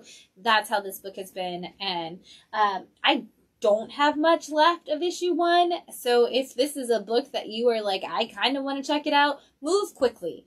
Because this is going to be one of those books that by the time issue 3 rolls around, so many people are going to have jumped on it that I'm not going to be able to get it again. Yeah. And you're going to be like, crap, how did I miss out on Alice Ever After? So do not sleep on it. If you're watching this online and we're not your LCS, go to your LCS and grab it now, because you're not going to have a lot of chance. It's Boom, so you know that it's good, but also it's Alice in Wonderland. It is one of the best Alice in Wonderland retellings I've seen in a really long time. Oh. So, all right, now let's get sad in another imaginary / real world. The end of Bolero is here. This is issue 5. Yeah, 5 of 5. From Image. Yeah, what a crazy ride. What a crazy ride. And if you have been keeping up with this story, it's about a girl who struggles with life. I was going to say relationships, but it's just life in general. Just life in general. And she meets a guy, or she makes out with a guy in a car, who takes her to this cat, which I know sounds crazy. It's a magical cat, who gives her the ability to travel through 53 different parallel... 52, wasn't it? Because she goes to too many. Oh, yes. It's 52. 52. 52 different times that she can jump to parallel universes and just kind of like live in that world. Mm-hmm. And it has basically been a series of going through her jumps. Mm-hmm. And at the end of issue 4, something happens. Something crazy happens. The giant catalyst that kicks off into this final issue, which... the way that I describe this is when you watch those like real high concept art films where you're like, I have no idea what exactly is going on, but I'm here for it because it looks really good and I kind of like where it's going. That's this issue for me. I was so confused, but it was so fun to look at, and it's a very crazy ending. And it is, and we talked about it because we both were like, okay, so that ending, like, I don't know how I got here. Right. But I am on this journey with you. I'm not really sure how we got here.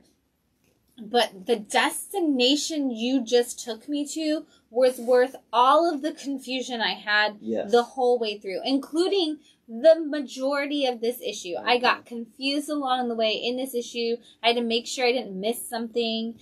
And yet then you have that beautiful moment. And, you know, our second place book for last year from our fan vote was Layla Starr. Yeah. And this has that moment kind of like you see in Layla Starr where you're sitting on the beach and you have that conversation with yourself, essentially, of, okay, this is what life is, and this is why life is, and this is how life is, and this is who I am in this life. And I can't do anything about any of those things, and that's okay. Right. Because I thought I had it all figured out, and I thought I had to solve this problem, but it turns out life isn't actually a problem. Yeah. Life is the experience, and life is the point. The problem is the point. Yes. And I love the way this book kind of spells that out for you along the journey, because you go through this whole process with this character, and you're like, oh, I don't know how I'm going to figure this out. And the truth of the matter is that you kind of won't. Yeah. And you're supposed to be confused. And that's what makes it beautiful. Yes. I'm sorry, there's so many pages just now that I really wanted to show you, but I can't because of the nudity. Mm-hmm. But in like the Carmen sense of the way, like we're just on an astrological plane of ourselves. Yes, and it just so happens that when she takes this journey, she's naked. She's a little naked. But this book, good Lord, good Lord, I'm confused by half of it. But I'm in love with all of it. Yes. Oh, that's the best way to say that. It is fantastic. I want to see this, much like Layla Starr, get nominations. I want to see it get talked about because it's really great. And all of these books are oversized issues. Yeah. So you're getting 5 kind of like very oversized issues. And it's like, I was reading through this and I was like, I have no idea where this is going. but I also don't care where it's going. And then it gets there, and I'm like, oh my gosh, I kind of want you to give me like 5 to 10 more pages of this story. Like, I don't, much like Layla Starr and Carmen, I don't want this to end. Yeah. But it's over. And also, like Layla Starr and Carmen, they should have Bolero should have come with tissues at the end. Yes. Like, it should be one of those, like, those books are the kind of books that you need to serve, like, tissue, like, sell, like, branded tissues with your comic as, like, the, hey, you're gonna need these, it's gonna hit you right in the feels. Yes. Yeah. Lastly, picks of the week, we've got a new Kyle Starks book, which is the writer of Six Sidekicks of Trigger Keaton, and this is also from Image, and it is I Hate This Place. It has an alternate title with a different issue. Oh, it does? It does. I can show it on the internet, right? I just can't show it I just can't have it face out in the store. It does have an alternate title. There you go. Oh. I can show that? Yeah. I think you can. This is our after-hour show. Yeah. This show starts at 9 o'clock because this is not our kid-friendly store. We are a kid-friendly store. This is not our kid-friendly show. Right. So it starts at 9 o'clock on purpose. It's now like 11 o'clock at night, and there's a reason for that. Because we are going to show you that this book is actually called Fuck This Place. Yes. Yes. But for the sake of having it out on the shelves and in stores, it is going to be called I Hate This Place. And I love this place. I love this place. I do too. Yeah. It's such a magical, wonderful place. So this is the story of a couple who, one of the women inherited a farm. A cattle ranch. And them and their partner are heading out there to live this life. And it turns out that it's I assume on a tract of land that's just where crazy shit happens. I will say, somebody who has an uncle who is a farmer who has all of that land and cows, please don't leave it to me. After reading this book, I was like, don't ever, if you, Aunt Leah, Uncle Cliff, if you ever need somebody to leave your farm to, I don't think that I need it. After reading this book. Can I admit something to you? You want it. No, I had an uncle, Uncle NC, who had a dairy farm out in Tennessee, and when he passed, I was the first person on his list. Hey, do you want to take over this dairy farm? No. No. I really don't. I'm not a farmer. And I'm not a farmer either. And after reading this book, I don't want to even live on the land. Yeah, no. Because they do. They move to the land, and we find out everything that you could imagine in a horror movie could be there. Yes. It's all of it. And I love that Kyle even says that in his letter at the back. Mm-hmm. He's like, I don't know. I thought I kind of want to do a book about aliens, but I kind of want to do a book about ghosts, but I kind of want to do a book about zombies, and I kind of want to do a book about like a creature in the woods. You know what? What if they were all there? Yeah. And that's how you get to the point where the partner is like, fuck this place. This place is awful. Yeah. But at the same time, you're like, well, no, let's stay in this place. Like, you're going to suffer. But I'm going to be happy about it. I'm going to be so entertained by your suffering. I do like, though, that they're thrust into this world and the partner is a doomsday prepper. Mm-hmm. Like, it's such a great combination. Because the other one, she's kind of like, not a hippie, but kind of. And they're very much opposites. Like, there's a sequence where she's like, where do I put my guns? And she's like, far away from me, please. And she's like, hey, we're in the middle of nowhere. You never know what's out there. Who protects you, baby? And she's like, you do. Also, the person who said, fuck this place, in the beginning was like, maybe we just stay here. Yeah. Maybe we just build our bunker out here and we become cattle farmers. Great place to just, build a bunker and be prepared. Yeah. But no, it's got everything that I would want.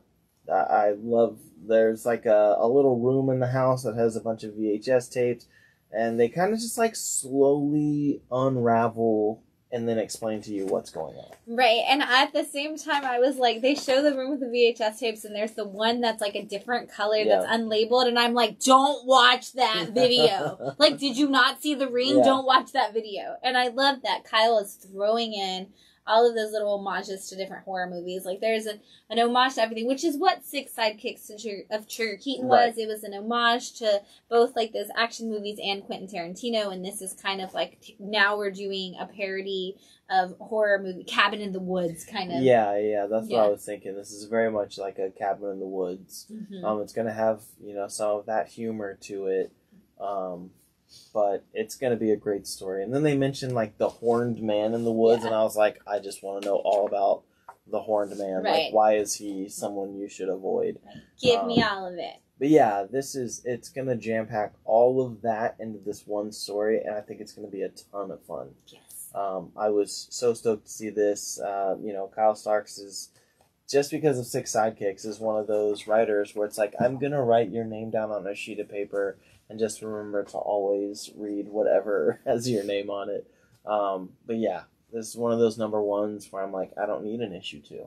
I don't need to know anything else to know that I'm sold on everything else that comes out in this book. Yes. Yeah. Very much so. It's going to be great. And, I hate it because I love it. Yeah. Love this place. They hate it, and we love it. We love it. Yes. It's fantastic. I can't wait. Oh, those are our picks of the week. We, again, the number 2 is our pick of the week, but you had some good ones out there. I'm glad we had some new number 1s to get us started for some new series. And now we've got a lot of books in stock this week still to go. So, actually, a new number 1 from Milestone and DC is Duo, which, really quick, if you don't know the Duo team, this is a couple who is, they kind of invent, like, the ability to, like, read each other's minds, and they can kind of solve all of the problems in the world with this, like, nanobot technology, and something happens, and now they're kind of, like, one person, and, it's pretty cool. I don't know, it's gonna be an interesting story.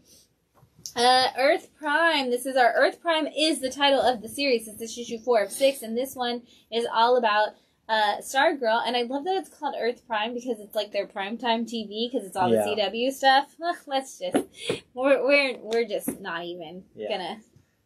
Yeah. I got really excited the other day. I saw that she is going to be at Dallas Fan Expo. The cover B is the show cover, so if you need that, I think I put it in your box. Honestly. Okay. I think I already saved you one of the show cover because I assumed you wanted it. Yeah, I saw that the other day and I was like, well, I guess I'm going to spend money and get her to sign something as well. Finally, a time when it makes sense for an actor to sign your comic. She is on the cover of that comic. Yes. So, TMNT Best of the Rat King. This is all of the classic stories that feature the Rat King from Such a weird choice for the next character. It really, I know. Like, we could have done so many other We're doing all of them now. We're just going for it. Fables is back. This is the return of Fables. So this is like issue 152 or something crazy of Fables. It's back. 151. 151. Or, if you've never read it, this is a number 1. It is a new arc. You can jump in. I'm going to be honest. All I know of Fables is the Telltale game of A Wolf Among Us. And so Josh, though, if you've met Josh, if you've come to our store, you might have met our volunteer Josh, who's here all the time. He is a huge Fables fan, and he's very excited because this is like original creative team back on it. Willingham. New Masters issue 4. This is a great, wonderful series. I love it. It's a lot. You have to sit down and really dive into New Masters, but it is a great Afrofuturistic story. It's a trade weight for me. Catwoman issue 43 is out. This is the AAPI. Yeah. I was Catwoman at first. I was like, "Why are you not showing the Ginny Frizen cover?" But that makes sense. Also, because I don't have any more of the Ginny Frizen cover, so and I'm not sharing mine with the world. That's fair. Fantastic Four, issue 43. This is still part of the Reckoning War. Eternals, issue 12, with this cool Thanos cover. Yeah. I'm sure Brian grabbed that. He did, and he did not know it was out, so I got to be the one to surprise. The Flash, 782. I'm wearing my Flash shirt in honor of the Flash being out. New Mutants, number 25. Finally back with some more New Mutants, and some great Magic covers. All of the covers were great for Magic this week. Speaking of great covers, Nightwing, number 92, Nightwing stretching with the dog. Wow. I had so many people ask me, are you getting the cover with Nightwing and the dog? And I was like, the one where he's stretching? And they were like, yes. And I was like, absolutely. Don't you worry. I've got it. It's wonderful. It's super hot. We all love it. Can I just say I appreciate that DC is finally realizing that Nightwing is just one giant thirst trap. Have you seen Nicola Scott's swimsuit cover of Night? Oh my god! I have, yes. Yeah. Nicola Scott, I love you. Nicola Scott was like, "Hey, I am going for this. If you're gonna give me a Nightwing swimsuit cover, I'm going all in." And I applaud you, Nicola Scott. Issue 2 of Mortal X-Men. Also, Nicola Scott's Nightwing on that swimsuit cover needs to be played by Anson Mount. Because he has Anson Mount's jaw and oh my god. Also, let's just want Anson Mount in that outfit. Let's just be honest. X-Men Red issue 2, Storm, leading Mars, which is super cool. Venom Lethal Protector issue 2. Not to be confused with Venom Lethal Protector from the 90s, correct. But we are seeing a resurgence of that. Thor issue 25. This is a massive, massive issue of Thor. And it is all part of the Hulk banner war where basically Donny Cates was like, I'm going to take both of my toys and I'm going to make them fight. Donnie's literally sitting in the sandbox with his Hulk action figure and his Thor action figure like, what happens if I do this? And that's what we get from this thing. Transformers issue 43 on the IDW while they still have it. Black Hammer Reborn issue 12 from Dark Horse. Armor Clads issue 3 from Valiant. The Excellent issue 3 obviously from Marvel. And the All Red. The Excellent from the All Reds. Yeah. X-Force issue 28. Wolverine Patch issue 2. Star Wars, Han Solo and Chewbacca issue 2. See, this is the week of number 2. Yeah. Because we also have Spider-Punk issue number 2. And I actually am out of Spider-Punk 1, I believe. And I wanted to read Spider-Punk. And I didn't get to do it. So if you are watching and you are local and you have a copy of Spider-Punk number 1 you want to lend me, thanks. It's a cool cover, too. I know. There's also a Junie Ba cover, which is super awesome. The Marvels issue 10.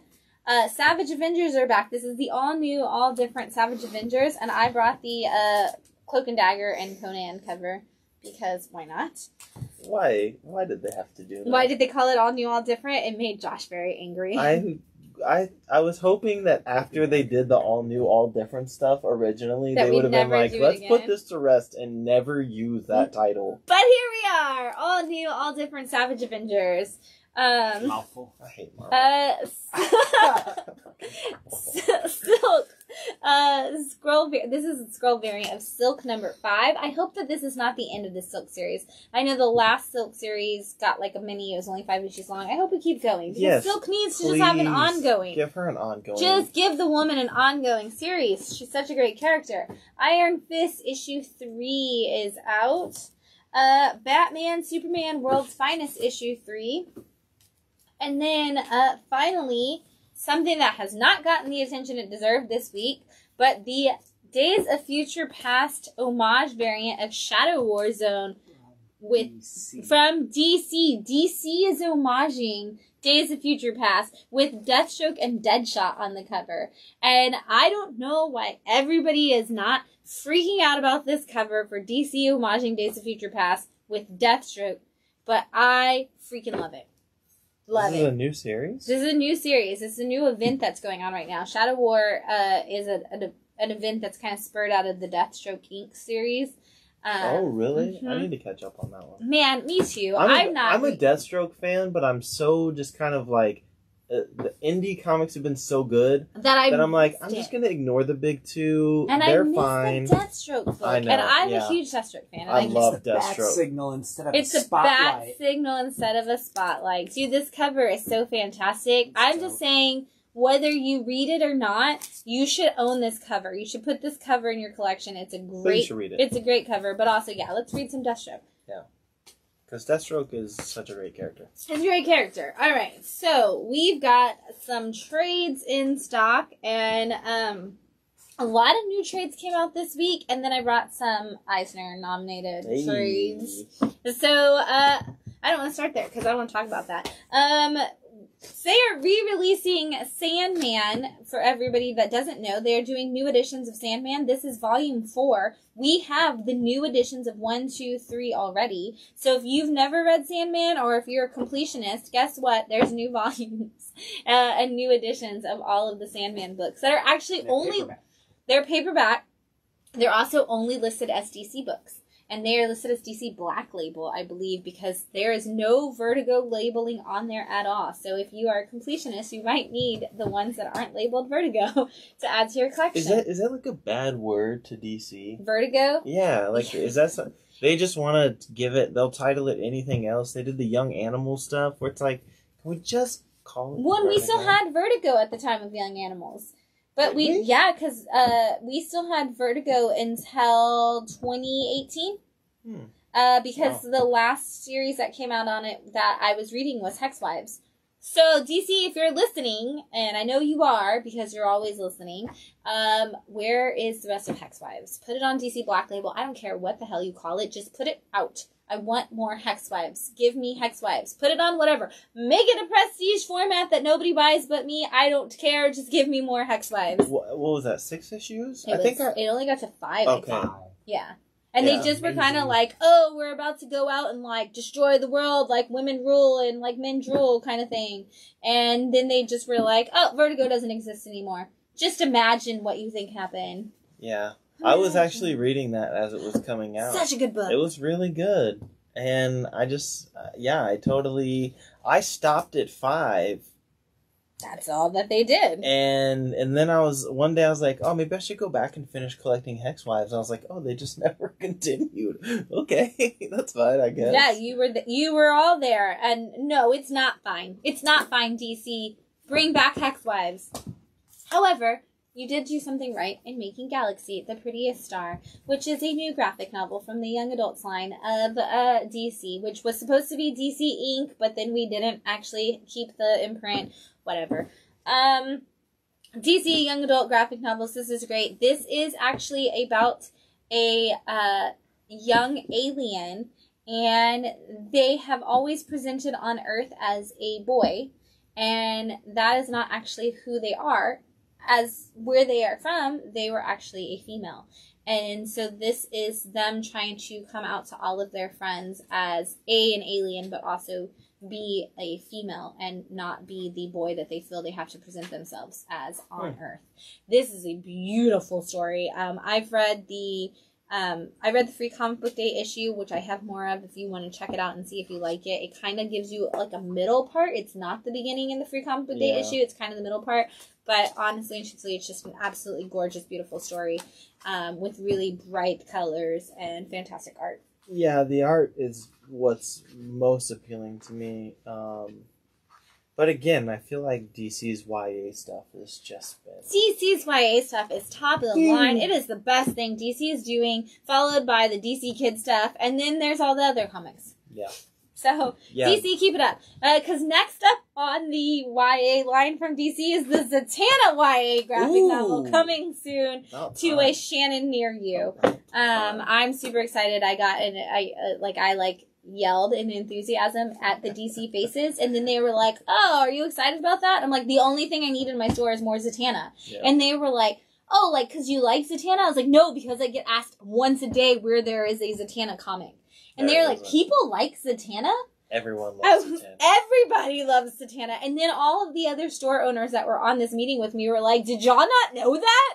They didn't. Spoiler alert. They did not know you love Zatanna. So tweet DC right now that you love Zatanna and you want more Zatanna stuff, because they don't know that you do, and DC needs to hear it. They need to hear that you love Zatanna and you want all of the Zatanna stuff. So you just tweet them. Just tweet them all. Tweet them all. Tweet Jim Lee personally. I don't care. But be nice to him, because I love him. He's wonderful.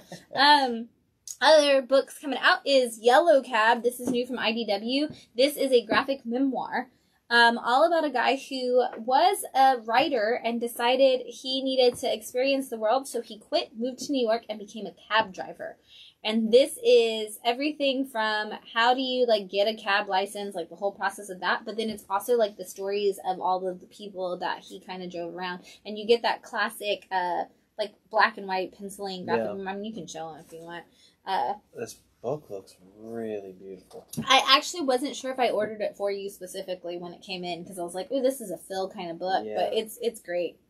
Yes. Chad said, "People like anything other than Batman" is the quote that you should use when you tweet them. Heathen. This is the complete Heathen from Vault. This is a series that came out at one of the very first series from Vault. They are re-releasing it in these special editions from Vault, and now they've collected the whole thing and made a complete trade. So if you don't know, this is the story of a young Viking woman who is outcasted from her society because she realizes that she loves women and they think that that's wrong in the Viking society. So she's outcasted and she decides she's going to go and save a Valkyrie that Odin has put in a trap. Yeah. And it can only be rescued by somebody who falls in love and marries the Valkyrie. And she's like, well, I'll do it because women shouldn't be stuck by men's rules. Great story. Well, it's nice, too, because it's one of the, like, early Vault titles. This was, like, in their first run of titles, and it's such a great story. Absolutely. Yeah. Guess what's finally out in trade? Whoa, from Ahoy Comics and Mark Russell. It's My Bad. Oh, my gosh. The most important new superhero universe, as it has claimed itself. Literally, it says important new superhero universe on the side of the thing so that you can know that it's important. This book was Phil and Shannon's pick of the week every week that it came out. So just know that you're not going to go wrong with an Ahoy book from Mark Russell. Yeah, I mean, it's him doing satire on superhero books, which is what you would want from Mark Russell. I want everything from Mark Russell. I do too. He's fantastic. I do too. And from AWA Upshot, the Knighted is finally in trade paperback form. This is the complete series of Knighted, or at least the complete volume 1. And we'll see if we get more. Fingers crossed. I'm hoping so. And this is the story that I will continuously pitch as the Santa Claus meets Batman. So good. Because what would happen if you accidentally killed Batman and you put on the suit and now you had to be Batman? This is that story. I can't pitch it any way better than that. That is absolutely 100% what it is, and it's wonderful. Also, $10 trade. $10 trade, because AWA has all of their trades for $10, so you should, yeah, definitely pick it up. So jumping in really quick, since we talked about House of Slaughter coming back, I just want to remind you that we do have trades of House of Slaughter. Volume 1, this is the story of Jace and Aaron, which is not Jason Aaron, but Aaron and Jace. I guess I should say it that way, so it's not as confusing sounding. And it features our incredible dear friend, who we love, Chris Sheehan, on art. Matt, do you want to get the thing so I can shout out Chris? Do you want to get the thing that Chris gave us? So I can shout out Chris. Thank you. That would be awesome. And yes, so anyway, House of Slaughter featuring Chris's fantastic art. We'll come back to Chris in a second. Unless Matt gets it really, really fast. If you came for free actually, while Matt's doing that, if you came to the Halloween Comic Fest when Chris Sheehan was doing a signing and you have not gotten your Chris Sheehan slab, I would like to once again remind you that they are out. We tried to call or email everybody that we had contact for, but we have a lot of people who haven't picked them up yet. So if you didn't get your phone call or your email or you missed it somehow, just know that your Chris Sheehan slab is back. And we do have them ready for you whenever. Ooh, here you come.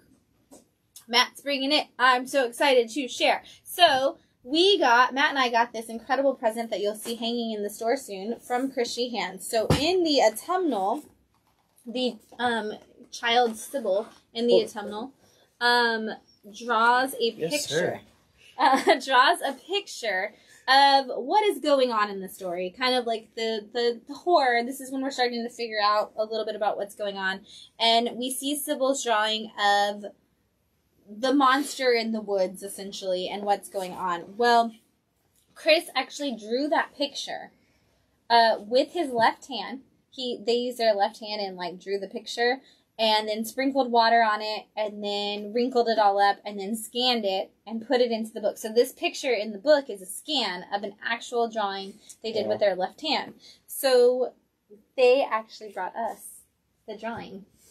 That's crazy. So this is an original art piece by Sybil or an original art piece by Chris Sheehan, however you want to look at it. But this is... Chris Sheehan with the left hand. Chris Sheehan's left hand, yes. House of Slaughter and Autumnal do not look like this normally. This is Chris Sheehan's left hand drawing as a child, and this is a piece that was used, a scan and put into the Autumnal. And this was a gift for all of the support that we had for the Autumnal from Chris. So thank you, Chris. And if I haven't said it in the last hour and a half, you should read the Autumnal because it is Matt and Shannon's favorite book of 2021, 2020, whatever year. Pick a year. Doesn't matter. If this book came out, it came out in 2020, but then this trade came out in 2021. And this is a phenomenal book written by Daniel Kraus, who is the novelist for Guillermo del Toro's films. Okay. So like the Shape of Water novel, and all of those, Daniel writes those novels and then did this book. This is fantastic, and Chris is on art, and they are incredible, and we are so excited to have this and look for this hanging in the store because we're obsessed with it. And thank you again, Chris, and thank you, Carla, who they were like, hey, we have a gift for you, but we don't think you want it. And Chris was like, they want it. And Carla's like, they don't want it. And Chris is like, they do. And it's a little creepy. It's wonderful. This used to hang on Chris's fridge. That's awesome. So anyway, we also have, I had to brag and show that off because Chris is incredible. But we have some of the books that were nominated for Eisners this year, so I wanted to bring them out. This one I'm going to start with because it's actually also new this week, which this is volume 2 of The Good Asian, and Good Asian was nominated for Best Limited Series this year at the Eisner Awards, which we're going to talk about a little bit more in a minute. You're also going to get an incredible show from Phil and I where we just gush about the Eisner nominations very, very soon, don't you worry.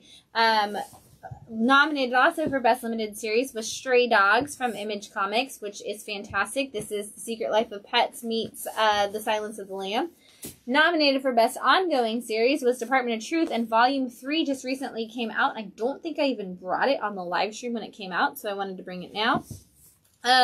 Nominated for Best Limited Series was The Many Deaths of Layla Starr. We're going to talk about, when we do our show, how issue 3 was not nominated for Best Single Issue of a Comic. We're gonna yell about that for a while, but right now we're just going to rave about how much we love Layla Starr and tell you to read this trade. Nominated for 2 Eisner Awards, both Best Limited Series and Best Comedy, like Best Comedic Book or whatever the title actually is Not All Robots from Mark Russell at AWA Upshot. This is a great book about, we get past the point of humans have become useless. Now robots are taking over and doing all of their work, and now robots are becoming obsolete as we bring in mandroids who are even better. And I love this book so much. And I was explaining it to somebody and I was like, so the robots have gotten really angry and they're kind of starting to act out. And the guy goes, oh, not all robots, like not all men. And I was like, there you go. Now you're on the Mark Russell page. Also nominated for Best New Series, I believe, was Radiant Black. So Radiant Black this is volume 2, also recently out.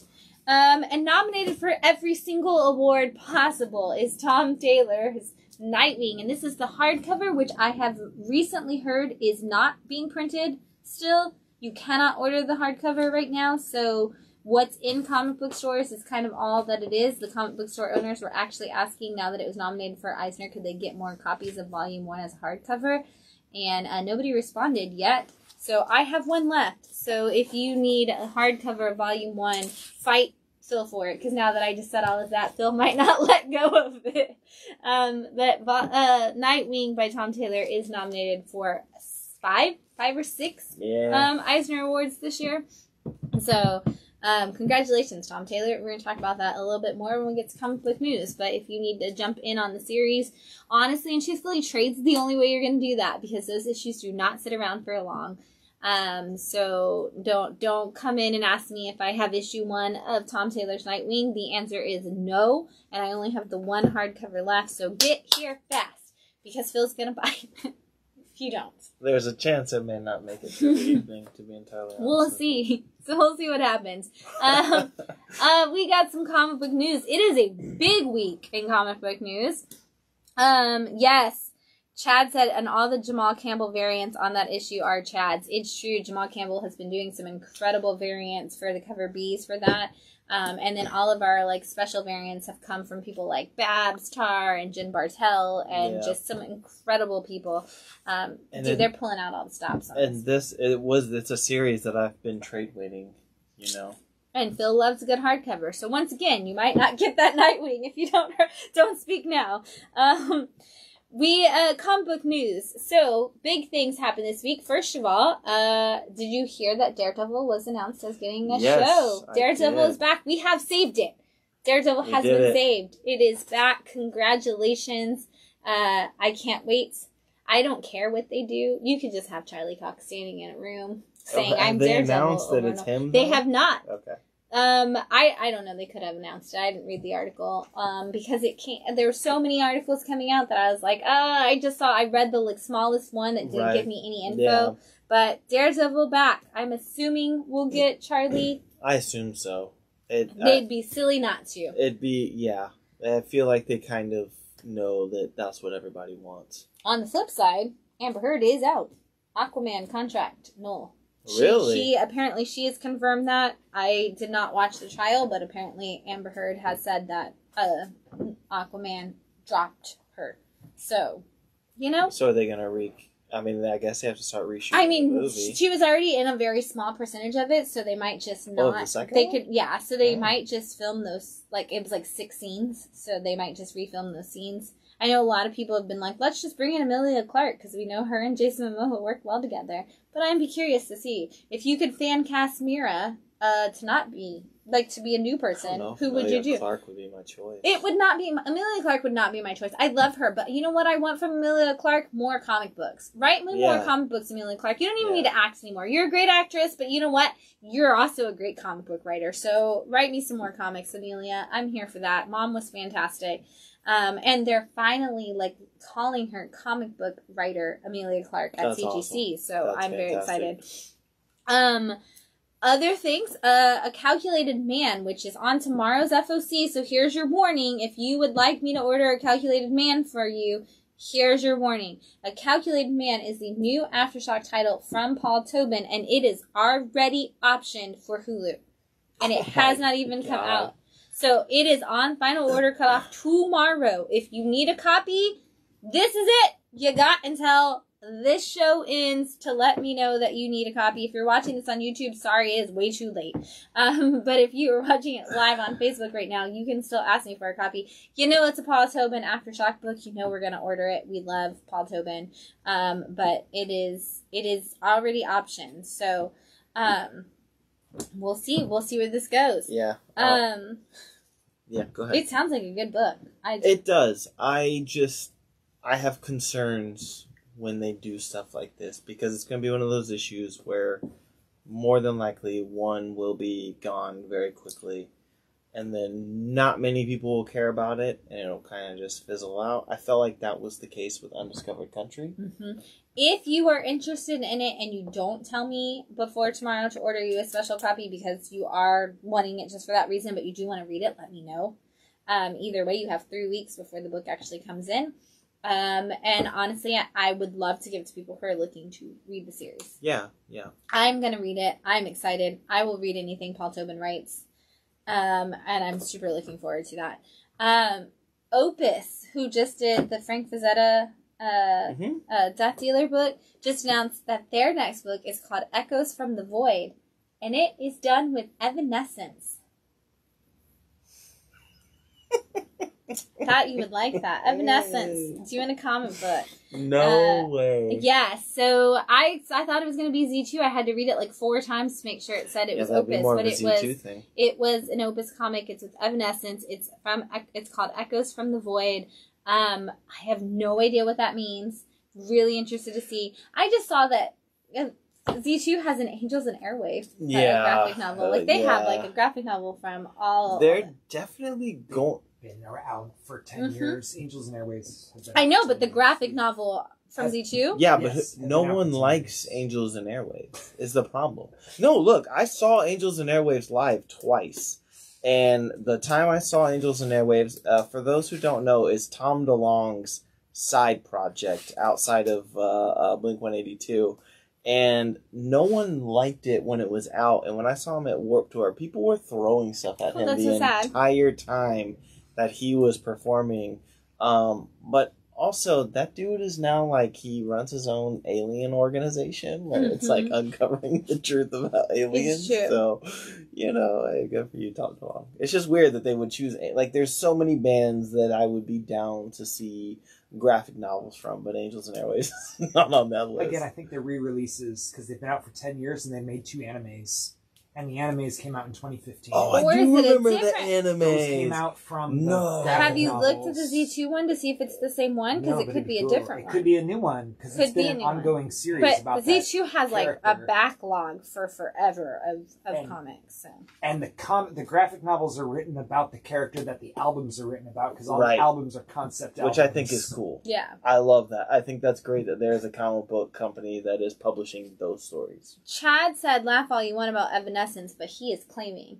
So, I got you, Chad. Here's the thing, Chad. I'm going to read it. And I'm hoping that somewhere around the time that first issue comes out, we do get a new Evanescence album because I have been waiting for one. And Phil is going to be first in line to have Amy Lee sign his comic when it comes out. So don't you, when Chad will be right there with you. Y'all can stand in line together. She can even announce that she's only going to appear at one convention and it's not in the state of Texas, and I will be on an airplane to wherever that is.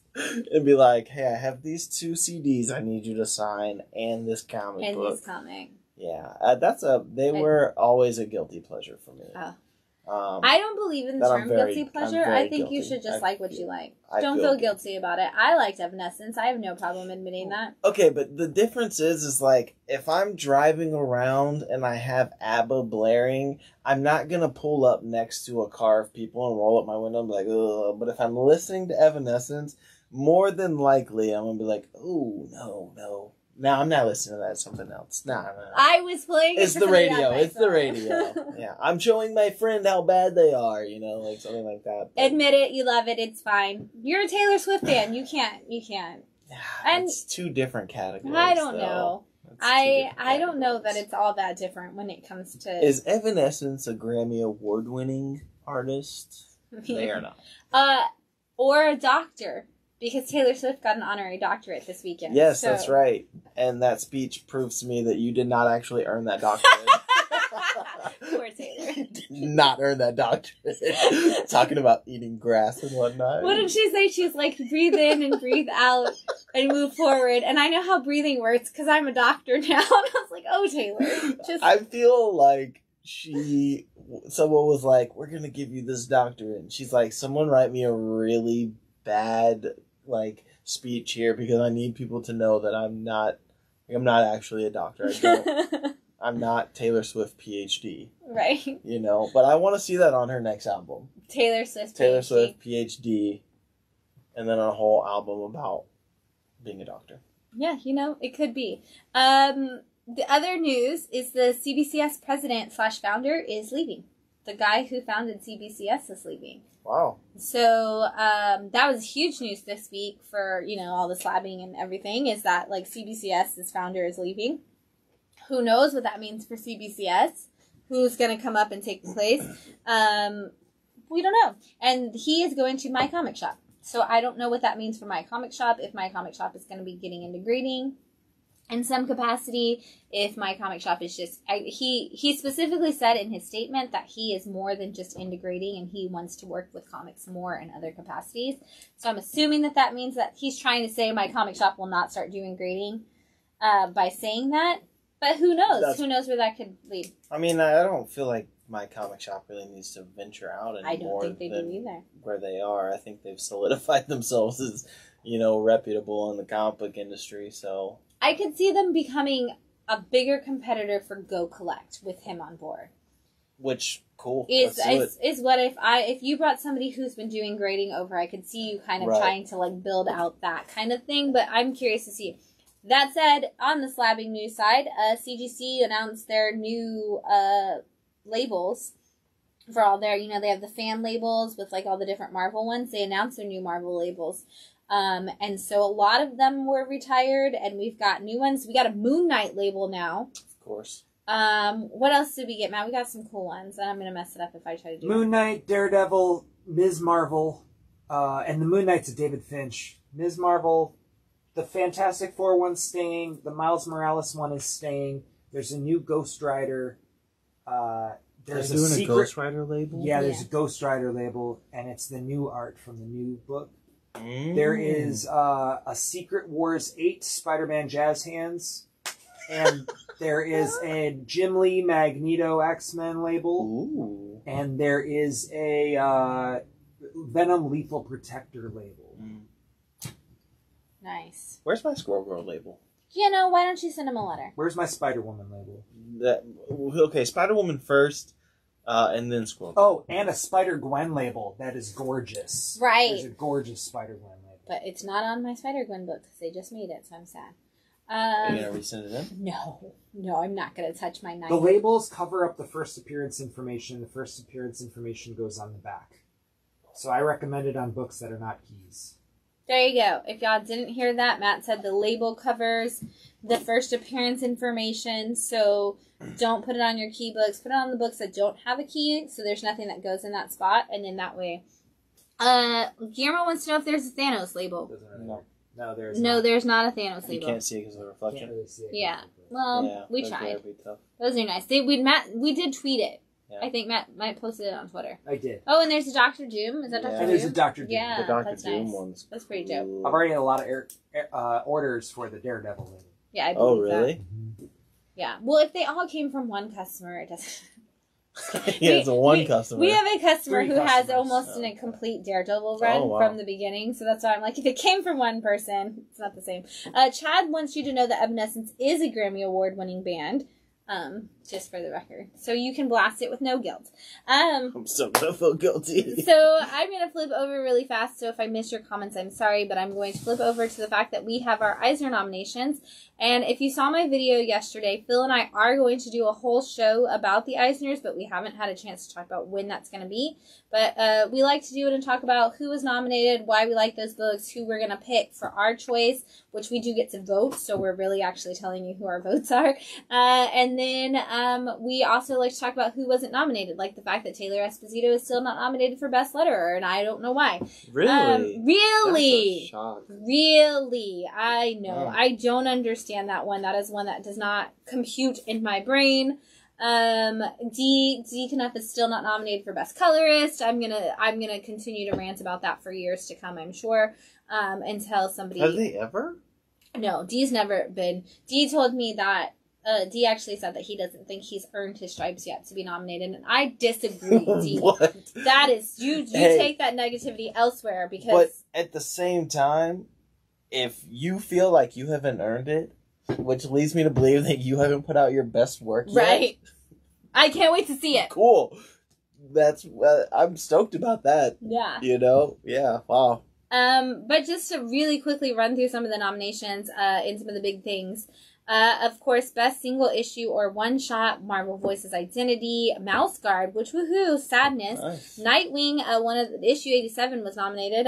Wonder Woman Historia, The Amazons. I'm just gonna tell you that's gonna be my vote, because that's that issue 1 that Phil Jimenez ridiculous. Like Phil Jimenez just flexing all over comic books in that issue.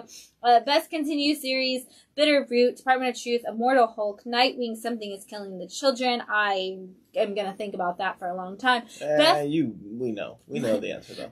Best Limited Series, Beta Ray Bill, Good Asian, Hocus Pocus, not to be confused with the Disney movie, Mini Deaths of Layla Starr, Stray Dogs, and Supergirl Woman of Tomorrow. Congratulations, Tom King. Best New Series, Human Target, also Tom King, Nice House on the Lake, Not All Robots, Radiant Black, and Ultra Mega. Ultra Mega. That's right. Mm-hmm.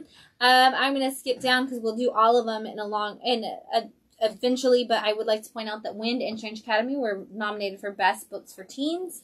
Nice. Not All Robots nominated for Best Humor Publications. Superman Red and Blue was nominated for Best Anthology, which I'm really excited about because there was some really beautiful moving stories in that. And Silver Coin was also nominated in that category. I'm skipping, we'll talk about all of this in the other stuff later on. Want to get to the thing that I was looking for, which is Best Writer, and those, because I just want to give a shout out to this. Best Writer, Ed Brubaker for the Reckless series, or just existing. Kelly Sue DeConnick for Wonder Woman Historia, absolutely. Felipe Melo for Ballad of Sophie. Ram V, which, Chad, congratulations, you've been waiting for this moment. Ram V nominated for Best Writer, and James Tynion, obviously, also nominated. Best Writer Artist, Alison Bechtel, Junji Ito, Daniel Warren Johnson, Will McFell, Barry Windsor Smith. Good luck choosing a winner in that category, Phil. Barry Windsor. Best Penciler Inker or Penciler Inker Team, Felipe Andrade for Mini Desolate Star, Phil Jimenez for Wonder Woman Historia, Bruno Redondo for Nightwing, Assad Rabiq for Eternals, and P. Craig Russell for Norse Mythology. I'm gonna skip down to Best Cover Artist. Jen Bartel is nominated. David Mack, nice. Bruno Redondo, Alex Ross, Tedesco, and Yoshi Ushitano. Best Coloring, Felipe Andrade for Living Deaths, Terry Dodson on Adventure Man, which has great colors that nobody talks about. Those sepia tones are really cool. Kia O'Neill for T-Dragon, Jacob Phillips, who was just in the store for all the Reckless series, and Matt Wilson for a lot of books like Undiscovered Country and Eternals, but most importantly to me, Jonna and the Impossible Monsters. There you go. Best Lettering, Wes Abbott, Clayton Cowles, Crank, who does the lettering on Jonna and the Impossible Monsters, Ed Dukeshire, and Barry Windsor Smith. And we're going to talk about all the other ones in our specific Eisner nomination show, because otherwise Phil and I will talk about it all night, and nobody needs to, it's a whole nother show. Yeah. We will keep you here all night. Another 3 hours. Another 3 hour show where Phil and I explain to you why we think those people should win. Yes, Chad said Ram is up against some heavy hitters, but fingers crossed that his prophecy will come true. Layla Starr was, it literally says Layla Starr was Entertainment Weekly and Variety's pick of best book for 2021. So yeah, but I also don't think this is going to be the only time he gets a nomination. I feel like this is going to be reoccurring. This is like the climb. Like we have not hit the peak of Ram V. Like we are still we're on that when you're doing a big climb and you hit a part where you look out and you're like, wow, the world is beautiful and vast and I can't believe I've made it this high. And then you realize you still have another major peak. We have not made it to the major peak for Ram V. We are just scratching the surface. Ram's going to have some incredible stuff to come. I know. Speaking of incredible things to come, we have our new releases. We've got Bloodstained Teeth issue 2. Department of Truth 18 is coming out this week. Hellcop issue 7. Ooh. Loving the second arc of Hellcop. Ice Cream Man issue 30. Newburn number 7, which we are about to take a break on Newburn. So Rogue Sun number 4. Stillwater 13. Chip, you have been dragging, waiting, paper shortages, Chip Zdarsky, I don't know what it is, but I'm glad we're actually seeing issue 13 of Stillwater coming out. Unnatural returns with a new series called Unnatural Blue Blood for Merca and Doffel fans. Godzilla vs. Mighty Morphin Power Rangers number 3. New My Little Pony series launches this week, a new number 1 for that.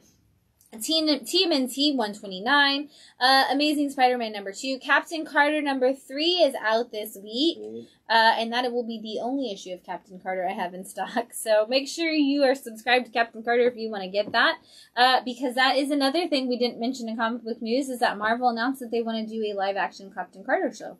Ooh, okay. So, Devil's Reign Omega, I've had so many people asking me when that was happening, it is happening this week. Hulk issue 7, Legion of X launches this week, Moon Knight number 11, Punisher number 3, Something is Killing the Children issue 23 is out, Buzzard and Bone issue 2 from Source Point, the trade paperback for Eat the Rich is dropping this week, very excited. Fox and Hare from Vault is finally set to come out. We have been waiting for this one for a long time. That's probably a pick of the week. It's probably going to be a pick of the week. Yeah. Good Boy Volume 2 is launching this week with issue 1 of Volume 2. Land of the Living Gods issue 4. Last Book You'll Ever Read issue 8, which I think might be the last one, but I say that every time. We'll never know. Lead City issue 3 is out. Naughty List number 2. 2 books I'm very excited about. Lead City and Naughty List coming back. Wait, this week. we already got Lead City 2? Yeah, we have Lead City. Oh, was that the episode that Matt was on? You weren't on that issue. That was when you were out of town. Matt, it was Matt's pick of the week he was on. Love that book. And they're sold out at Diamond of issue 1. Ooh. We're out of issue 1. Oh no! Y'all have issue 2 though? We do have issue 2. Cool. It's so good. Right, you're gonna have to read that now. That first issue was great. I love that book. Yeah. That book was so good. Naughty List issue 2. Rise of Dracula is coming to an end in issue 6, which is out this week. Okay. Shadow Service issue 12. This is issue 2 of the new arc.